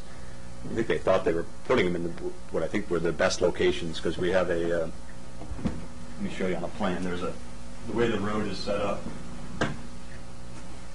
there's approaching, the way the road is set up, there's an angle right here. And one location is they thought this was a good spot because it's furthest from the road. 250, yeah. The road follows the curve of the road here, follows the curve of this. And so this well would be 15 feet from the edge of the road, so they thought that was a good location. The other spot they highlighted was here. It was actually on private property.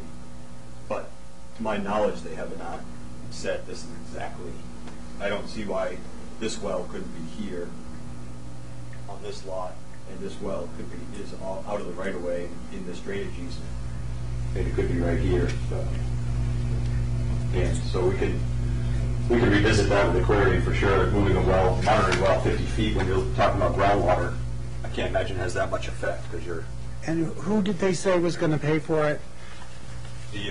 There was a whole report done by Aquarian. They were asked to review this subdivision, and then there was a conclusion area with recommendations. And those recommendations included these wells, and then the discussion was that Bob would put the wells in, they would take over future monitoring of the wells because they don't want homeowners monitoring the wells, or an association monitoring the wells. They know how to do it. They have the personnel. They monitor, So probably they hundreds of agreed wells. to do that forever? Yes. Yeah. 'cause They were happy to that's have what I them, so saw. they had another, they were actually happy to have them installed and on. I just had a hard time thinking that aquarium would allow it to just get contaminated and give up on it. It'll And I had be, a hard time, accepting that point of view. I mean, I understand the protection, and I also just think that they should be held to the same standards as other people. Which is the 400-foot thing, they had no problem with it. They I mean, said that that's otherwise we a should standard for change the our whole ordinances. United States. that's the 400-foot radius is the largest radius you can have on a well in the state of New Hampshire. It's based on how many gallons you pull out of the ground, and that's the largest one. I have a question. Mrs. Wilson? How does the water know when it's reached the 400 feet? You're talking about water which flows downhill. At least that's what I learned in school. That's the big consideration here. And Aquarian is looking to acquire more land in that area to protect the wells. And just because we've been stupid about not protecting our aquifer in the past doesn't mean that we have to continue to be. Any other questions or comments? The biggest concern I have is Liability. the sand. Having to in separate standards. I would rather see it go back to the planning board and have them modify it to whatever the town's recommendations are. Because if we have certain developments that have special needs for each one, to tax our public works with doing different things, that's the problem I have. So if they go back to the planning board, would it be better to hear this again in the future, or? They'd have to come back here if the conditions changed, and if those conditions went away, then there's not a problem, So at least from Public Works' is that what standpoint. you gentlemen have in mind? I think for tonight, yes. Yes, okay. It's vote on Mary Louise's. Yeah, Well, I wait one understand. second, too. Once again, and this goes for all developments, once the developer develops, he leaves, he goes away, he doesn't live there, and no one inspects the premises. No one goes into the neighborhood, and no one looks in the yard, and no one sees salt. And I understand these are propane. Are these going to be propane powered? Because that scares the hell out of me, too. You're going to have propane heat in there? That was part of the discussion. You're not going to be running. It was part of the discussion Yes. as being a possibility, not as being Yes. a... I don't think that's I mean, part of the issue here Because tonight. we're going to have no control Okay, over this. so there'll be they're no going to monitoring. come back again, from what I understand. Now we're going to vote on Mrs. Woolsey's motion. And what is the motion specifically, and why don't we just rescind the motion if they're coming back? That's what I would recommend, but I think we need to clarify the status of this. There's no sense in having them go back and forth like a yo-yo unless they understand what they're doing. And I think the status of the road as a public or private road needs to be established out of the gate. I think it should have been established before this. And I don't want responsibility for that hydrant. I don't want responsibility for that road. And this is liability with a capital L. so does everybody recommend what her motion All right, let's is? hear the motion again. Motion is that given the potential for liability to the town, it is recommended that the roadway to be private and not public. And that is the final sentence of the town manager's memo. And do you still second it, Rusty, or would you rather them come back? I mean, I can second it and then vote it down either way, but I can. Well, you have a chance. Do you want to withdraw your second? I just would like to see these guys come back with it, so I don't see, so I'll rescind my second. Okay, is there a second? Seeing none, why don't we see you Liability. again, gentlemen? Yes, that's exciting. I had a quick question on the bonding. I know that's part of all of this. Obviously, the road has been set up to be developed in a certain aspect. The outline that the board has just talked about has either been rescinding the no salt and the well situation, and those are really the only two criteria other than to be a public road.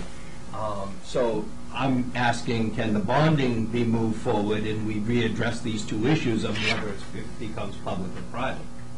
You want to start construction. Well, I'd like to, yeah. I mean, if we're doing everything according to, everything's going to either be private or public in those two conditions that you talked about, and we're going to rectify those, why can't we? Well, the bonding figure does stand on its own, it's an individual item, so you got to get through all the rest of the requirements in order to use it. But How much is that bond amount? $430,000. I would move a bond amount for $436,000. 30. $430,000 for 86 Woodland Road. Any further discussion? All those in favor? So that's unanimous.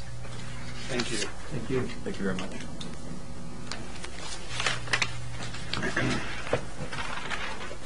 And Last one, Mr. Chairman. is the, End Street. where is that? Right here with the map. It's the last thing on old business. Okay. Mr. Chairman, the Public Works Department has issued their report with regards to the project on N Street, and it's 14, 16, 18, 20, 22, and 26 N Street.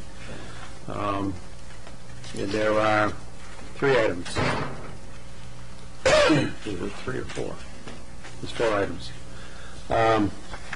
Final report of DPW has been received. The department recommends approval of the request to work within the public way, excuse me, provided the town's regulations are observed in all respects, including the erection of barricades and the provision of police details as required by the chief of police, or to be in accordance with the planning board's approved plans. Item 2.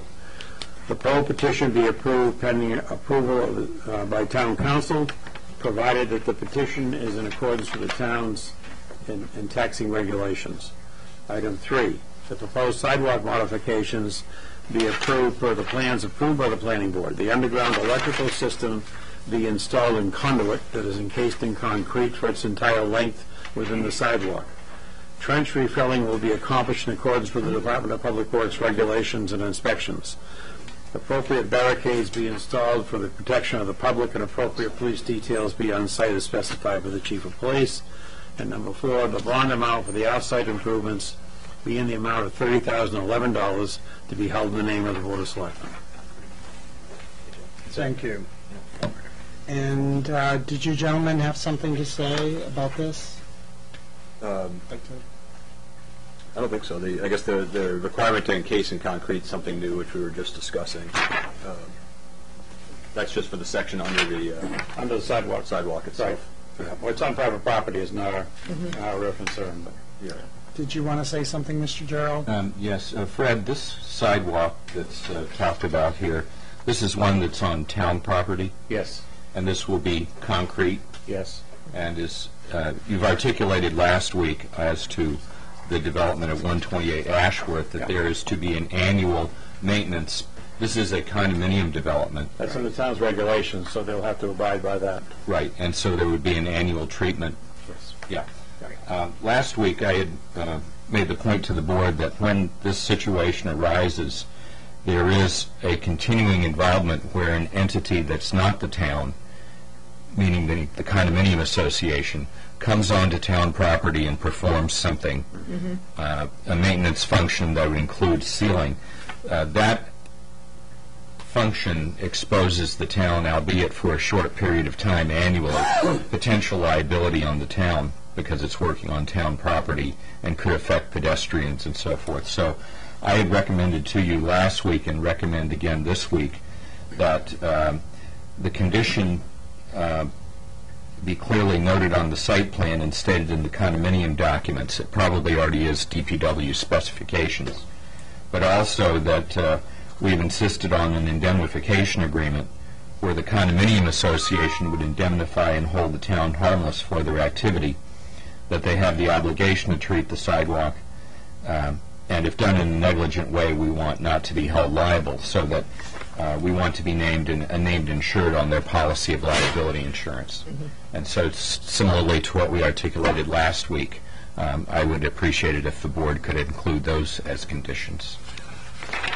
They also need a permit from Public Works every year when they do the work, which requires bonding and security. Incorporating the town attorney's remarks regarding risk management and the town manager's most recent remarks, I would move that we approve the memorandum dated 17 March 2015 for 14, 16, 18, 20, 22, and 26 N Street, items 1 through 4. I'll second that. Okay, any discussion? Mr. Bridle? All set, thank you. Mrs. Mosley? Just a quick comment. It's amazing after all these years that we're finally seeing to the ceiling of the concrete sidewalks. So we can go modern. It's amazing. Mr. Bean? No, sir. Mr. Wardell? All those in favor? Unanimous. Thank you. Mr. Chairman, I apologize for something. When you approved the minutes earlier this evening of last week, in reference to that item I just mentioned, I see that it's quoting a motion by Selectman Bean merely to accept a bond amount. And I am sure that he made a motion last week, similar to tonight, to implement the town manager's recommendations as well as my own. I think it was not simply to approve the bond, it was to adopt those. I think the motion is not fully stated in the minutes, and I'm sorry I didn't pick up on that earlier. If the minutes of last week could simply be amended to reflect a similar motion to Mr. Bean's from tonight, I appreciate that. So, do we want to do I'll that? make that motion on the recommendation of council to amend the minutes. Second by Mr. Bean. Any discussion? All those in favor? Unanimous. I'm going to abstain. I abstained on Abstention. those minutes. Thank you so much. Thank you. Thank you. Okay. Now, we're going to move back to the selectmen's goals. Mr. Bridle. Selectmen's goals, when I saw this, I looked at it, and I think it's good that we have a set of goals. I also think it's good that we incorporate input from our department heads so that we know where they're coming from. And I would propose that we do a workshop meeting, other than just a regular selectmen's meeting, to sit down and see what our goals are for this community are, and get some input from our department heads, get some input from our, as I'll call our department heads, the stakeholders in some of this stuff, to find out what their visions are and what they are. And I think we need to do that. And I'd like to see, that's what I'd like to see before we come up with a specific set of selectmen's goals. Talk to Public Works, talk to the fire department, talk to the police department, talk to the rec department, and we can go through the rest of the departments too if you'd like. But if dealing with the past 6 years doing school boards goals and objectives, that seemed to work out well, so that we were all on board. And then once we come out with our selectmen's goals and objectives, then the department heads, as they're going forward and moving forward with their year, they are looking more to what we are looking for instead of each individual unit. And that's the way I'd like to see us do it. Other comments about Rusty's suggestion? I think it's a good suggestion. I think we should set one goal, that we have these goals done in a month. We get our workshops together. I think that's important. I think what Rusty said is very good. I think we need some general goals of the selectmen, and then some goals, that reflect around the department heads and stuff. I just come up with a few.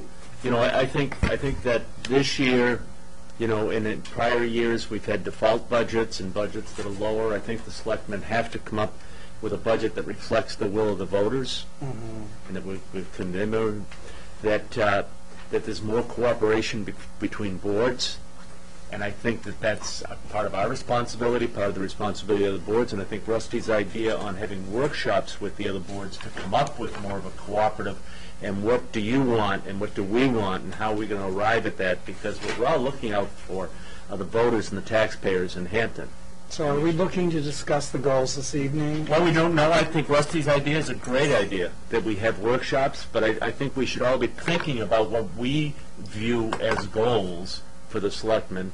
And I think, we should set a date, we should set a time limit, so we can finish, so it's not just something left out there.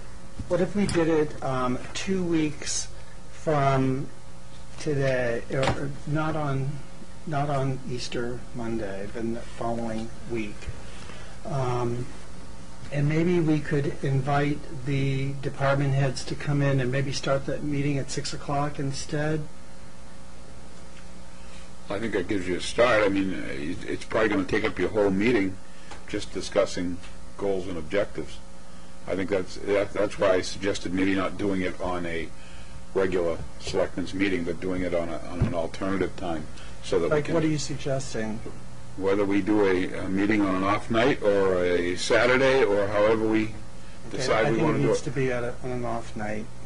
I think it's going to take up too much time as your regular meeting. I So really when do. do we have an off night? Let me look at the schedule tomorrow, get back to all of you about what available dates there are on the calendar that are free of meetings here, so that you can come in and meet here.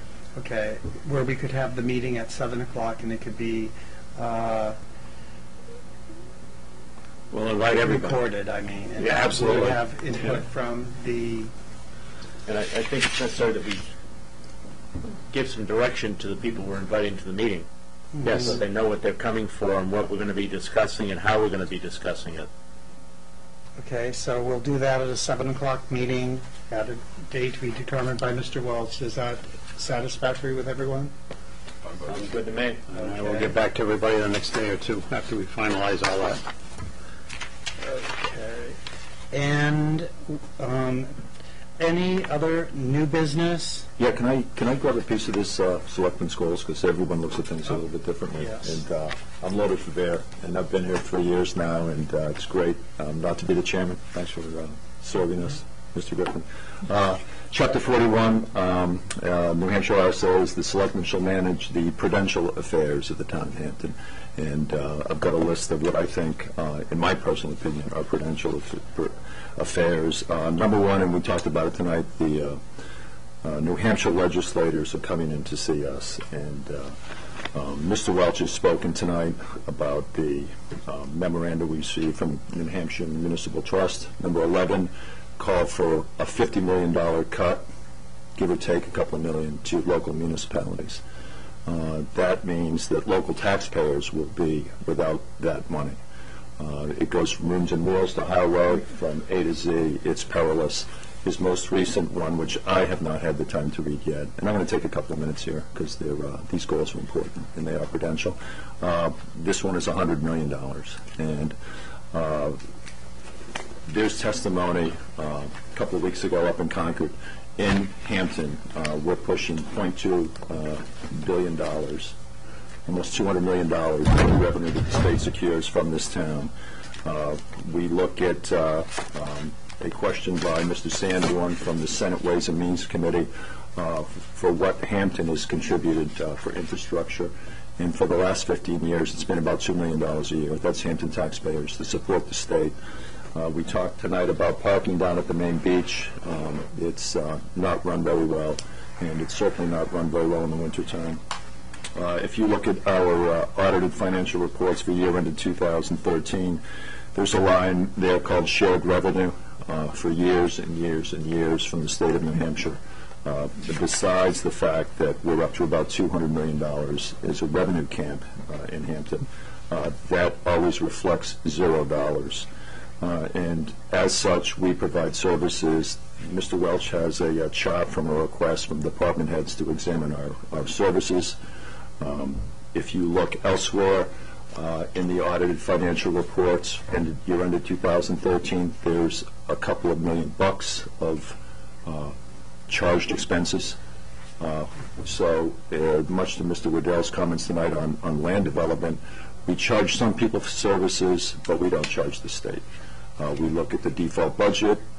We're short on money. We have catastrophic weather conditions, but we provide services to the state of New Hampshire, which is a $5 billion corporation, gratis. And I think that due to the exigencies presented by bulletin number 11 and now 12, it calls for $150 million in cuts, that we need to re-examine that. So I would be very keenly interested in hearing from our legislators what they're doing specifically for the town of Hampton, specifically for shared revenue, particularly for them to bring in a coalition in Concord and provide effective legislation in a very tough environment up there that doesn't have any money. Moving on, repeal of 7212 Alpha. Cordell Johnson and Rainey Cushing really went to the wall on that. The local paper called it a shameful vote in favor of corporate welfare, crony capitalism. That, of course, cost the town $1.2 million. It took a significant amount of revenue off the platform for us to operate our town. The tax assessor briefed the board on that. That affected new money to the town despite the development in the last several years. It has pernicious effects on our bottom line and our ability to conduct government operations. So again, 7212 Alpha, we're exploring other options with town council to fight that. That agreement ends in, I believe it's 2020. We don't know where that liability goes from there, and it could become more steep. A couple of weeks ago, Senator Stiles, moving on to a third issue, SB 213, distribution of the meals and rooms tax revenues. Again, Mr. Sanborn talked about disproportionality of a town receiving more money than a town that doesn't provide the services. And of course, when we provide all of our services and we provide $30 million of infrastructure and we get nothing back from the state, that is, in essence, a definition of disproportionality, and we suffer because of that. So the Senator Stiles' efforts, and she did not receive a lot of support up there from the other legislators. I went up, my testimony is online with the Ways and Means Committee. I would ask that that be put on the town website, and I would assume that would be done so without objection. And it talks about the strengths of Hampton, and it's very collegial and it's very courteous. Mr. Sanborn talks about the disproportionality, and we suffer from that. So we need to support that effort again. We need to work continuing on repealing 7212. In terms of zoning at the beach, I think the board should entertain notions, and there's some interest in the zoning of the west side of Ashworth Avenue from residential to business seasonal, and that is on the southwest side of Ashworth Avenue. That will maximize property values for current use for current owners and add consistency and symmetry to the land use at the beach. Additionally, that Hampton Marina, the town is becoming exclusively confined to beach access. Local denizens have a small park at North Beach at the Coast Guard Station. Oftentimes it's very difficult to get parking, and as we develop and as we build and we grant those approvals, there will be very little opportunity for taxpayers and working class people in Hampton to enjoy the beach.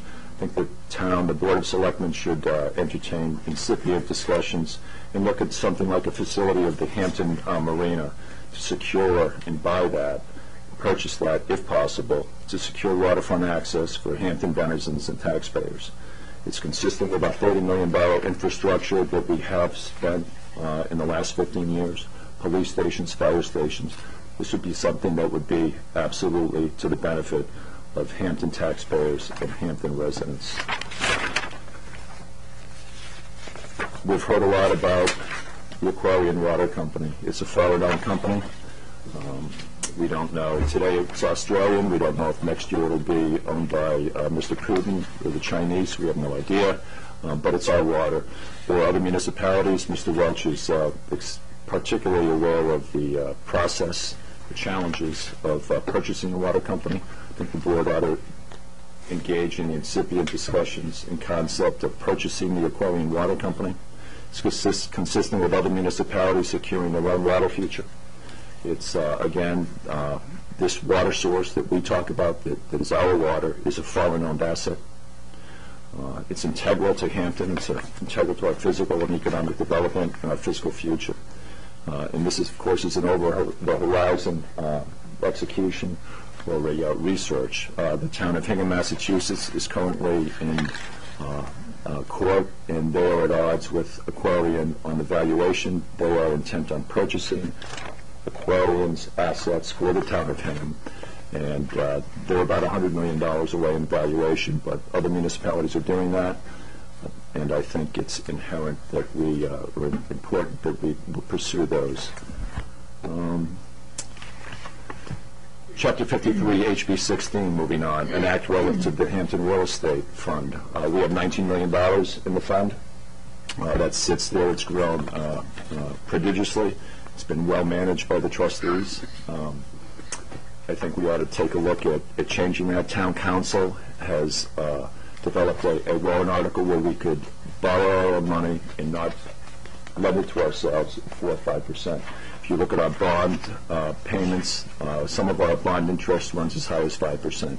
We have dire infrastructure needs. The market has been very, very good. The money's been well managed. It is at risk when it's at equities. Could disappear a substantial part of it tomorrow. We have substantial infrastructure needs. We should pursue freeing up that money and have use to that. Per the town council's warrant article that he's prepared, that would change legislation that's specific to the town of Hampton, does not need other legislators. This is an easy one for our legislators to do, and then we simply put that town warrant and make that happen. Finance, when we look at finance, last year we talked about Gatsby providing depreciation. Mary Louise is big on the rolling stock, rightfully so. Our motor vehicle assets and memorandum that just came out is $5 million a year. Again, this goes through our that asset is at $5 million, and if that's appreciated into something as small as 10% a year, that's $50,000 a year just built into our vehicles. So I'd be interested in getting a good figure now that we're conforming with Gatsby when we do our accounting to come up with these depreciation assets on our operational equipment and our plant equipment. We have a figure of compensated absences payable on our balance sheet. It is a liability. It is for our employees. We have no professional accounting standard for setting aside that money. It is now over seven figures. We just kind of thumbnail it, use some Kentucky vintage. We've talked about it before at this board, and we need to address a figure that's 7 figures large in a more professional, financial, responsible way, rather than Mr. Jones is retiring today and suddenly we have to come up with money. We're at ether on our budget now, and I don't think that's a professional way. We talk about capital improvements. We need to set aside and forecast money for this. When it starts going over $1 million and starts creeping towards 1.5 million, that's our responsibility. So we would appreciate, or I would, those numbers from finance. Again, the state, the charges for the state, there's a memorandum, and Mr. Welch and I have been talking, again, what we're looking at for state charges, we need to examine that. In terms of operations, I'm looking forward to a brief from the fire chief on the fire inspector position. There's been discord on that. It's been 3 years now since I've been on this board, and there's been rampant discord. It's high on the radar. And we need to have a brief from the chief, and I'll be requesting that in a couple of weeks once we get settled in the new board. And I would like a detailed brief of operations in the process so we can remedy the situation and we won't have such regulatory torture. Thank you very much. I appreciate it, Mr. Chairman. Okay, does anyone else want to clarify their goals to be discussed, or what you would like Mr. Welch to? Do we want to have this meeting after we meet with the state, or do we want to have it before? It's up to you, certainly. You're the chairman. What do you suggest? You have most of your questions there. It doesn't matter to me whether it's before or after, Mr. Chairman. Okay, then let's just find the time. Anyone else? We'll do that. We'll find out what the best times are. And we'll discuss that next week. Going back to other new business about the people on the committees. Do you have a list of those, Mr. Welch? I do, Mr. Chairman. People on what committee? The board usually appoints representatives to various boards, committees, and commissions as sort of a liaison between the Board of Selectmen and those committees. The ones that are out there right now are the Recreation and Parks Committee. There's a regular member and an alternate. There's a representative to the CATV Committee. There is a representative to the CIP Committee. There's a representative to the Records Committee. There is a representative to the Energy Committee. There is a representative to the Hampton Chamber of Commerce. That's it. Those are the ones that are currently filled. Okay, can I have that, please? Certainly. Okay, so now, this last year, who was the representative to the Recreation and I Parks? was, and I'll still do it. So moves. Okay, and who will be the second? I'll do it. I mean, I don't mind. Do you wanna- Certainly. Let's go on there. They So currently that's- both hold those positions, so Okay. no change So there. the next one is, The next one is a representative to the CATV. Again, I will. do you want to stick with that? Yeah, if people don't mind. Okay, that's fine. And who would like to be the There's no alternate. No, there isn't, doesn't need to be an alternate. The next one is a representative to the CIP committee. Mary Louise was the alternate, was the representative to the CIP committee last year. Okay, and Phil, you're going to be doing the Budget Committee, I understand? I understand that's available, and you'll serve that. Can you do the CIP also? Absolutely, sir. So, and I'll be the second for that one, the alternate. Okay, for If that's okay with everyone? which one? The CIP. Oh, okay. Okay. All right. Next one is the Records Advisory Committee. Mr. Bean was the representative to that last year. I'll do that one. Okay. And the next one is a representative to the Energy Committee. Mr. Bean was also there last year. Okay, do we have a volunteer for that one? I'll just stay on it. You There's want no to stay on objection, it? sure. Okay, Mr. Bean? And one more. The representative to the Hampton Area Chamber of Commerce, and that was Mr. Griffin last year. I'll do it if you want. It's fine by me. Yeah, Mr. Bridle, and I'll be the alternate. Okay. And that was it? That's it. That's it. And I just want to just lay it out there that I also do the Hampton Area Commission. And number 10 is return to recessed public hearings of February 20. Old business. Oh, yeah, we did. Other old business, I'm sorry. Mr. Bridle? All set. Mrs. Wolseley?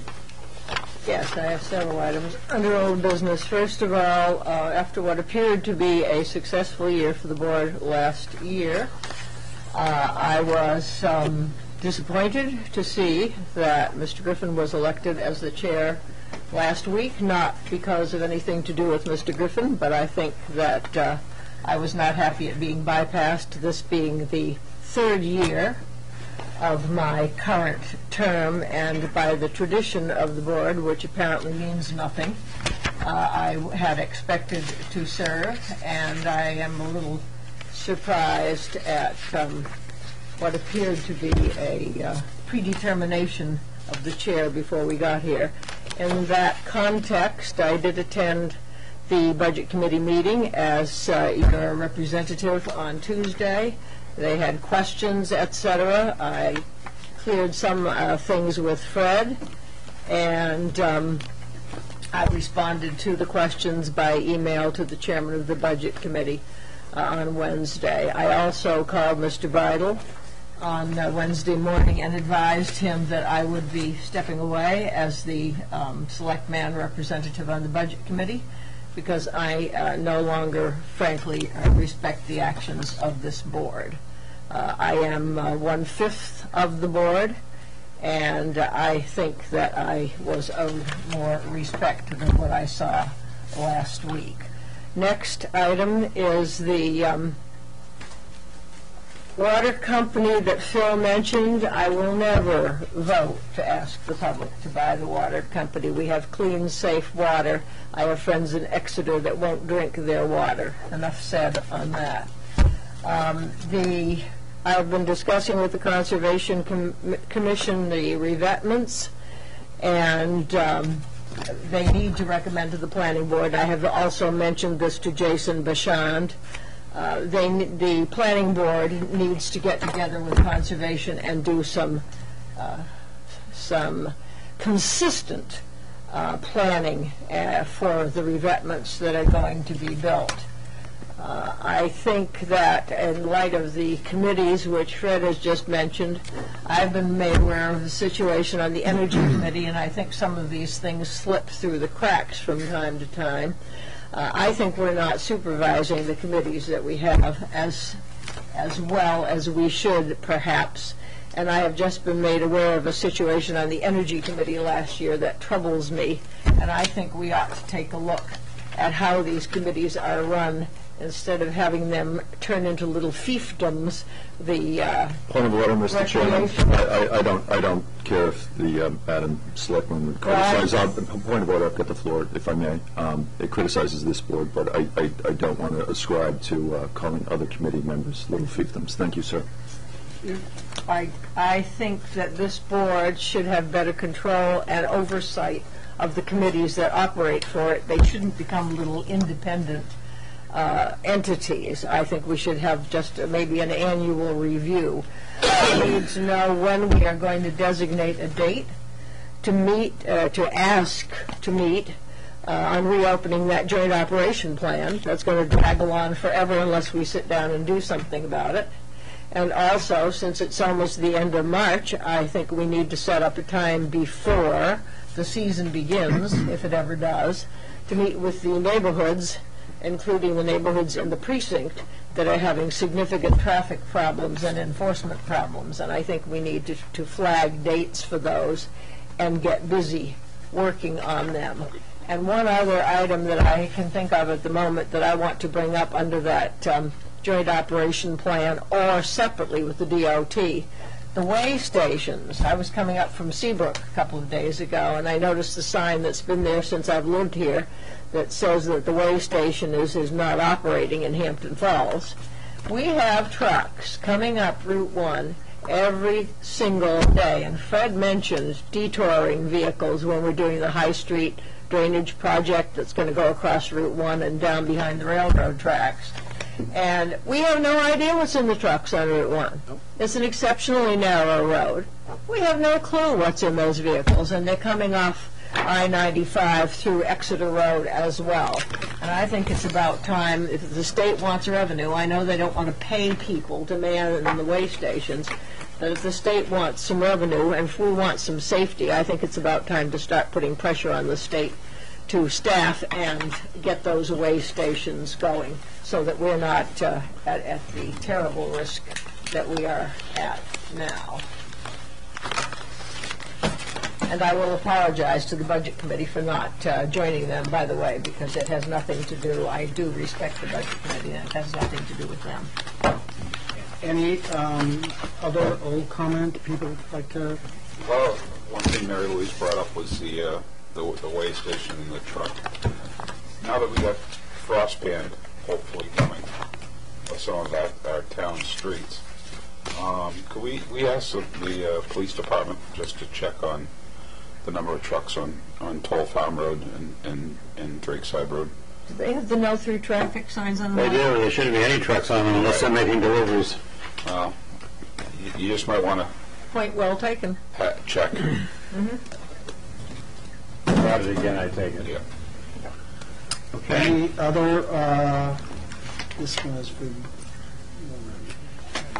I really want to hear on that joint operation This one plan is- conference before we get into summer. any other old comment?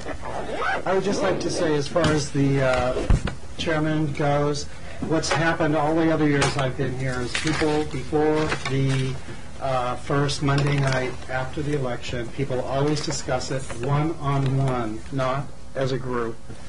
And people discuss it the day of the election and whatever, and it's not unique.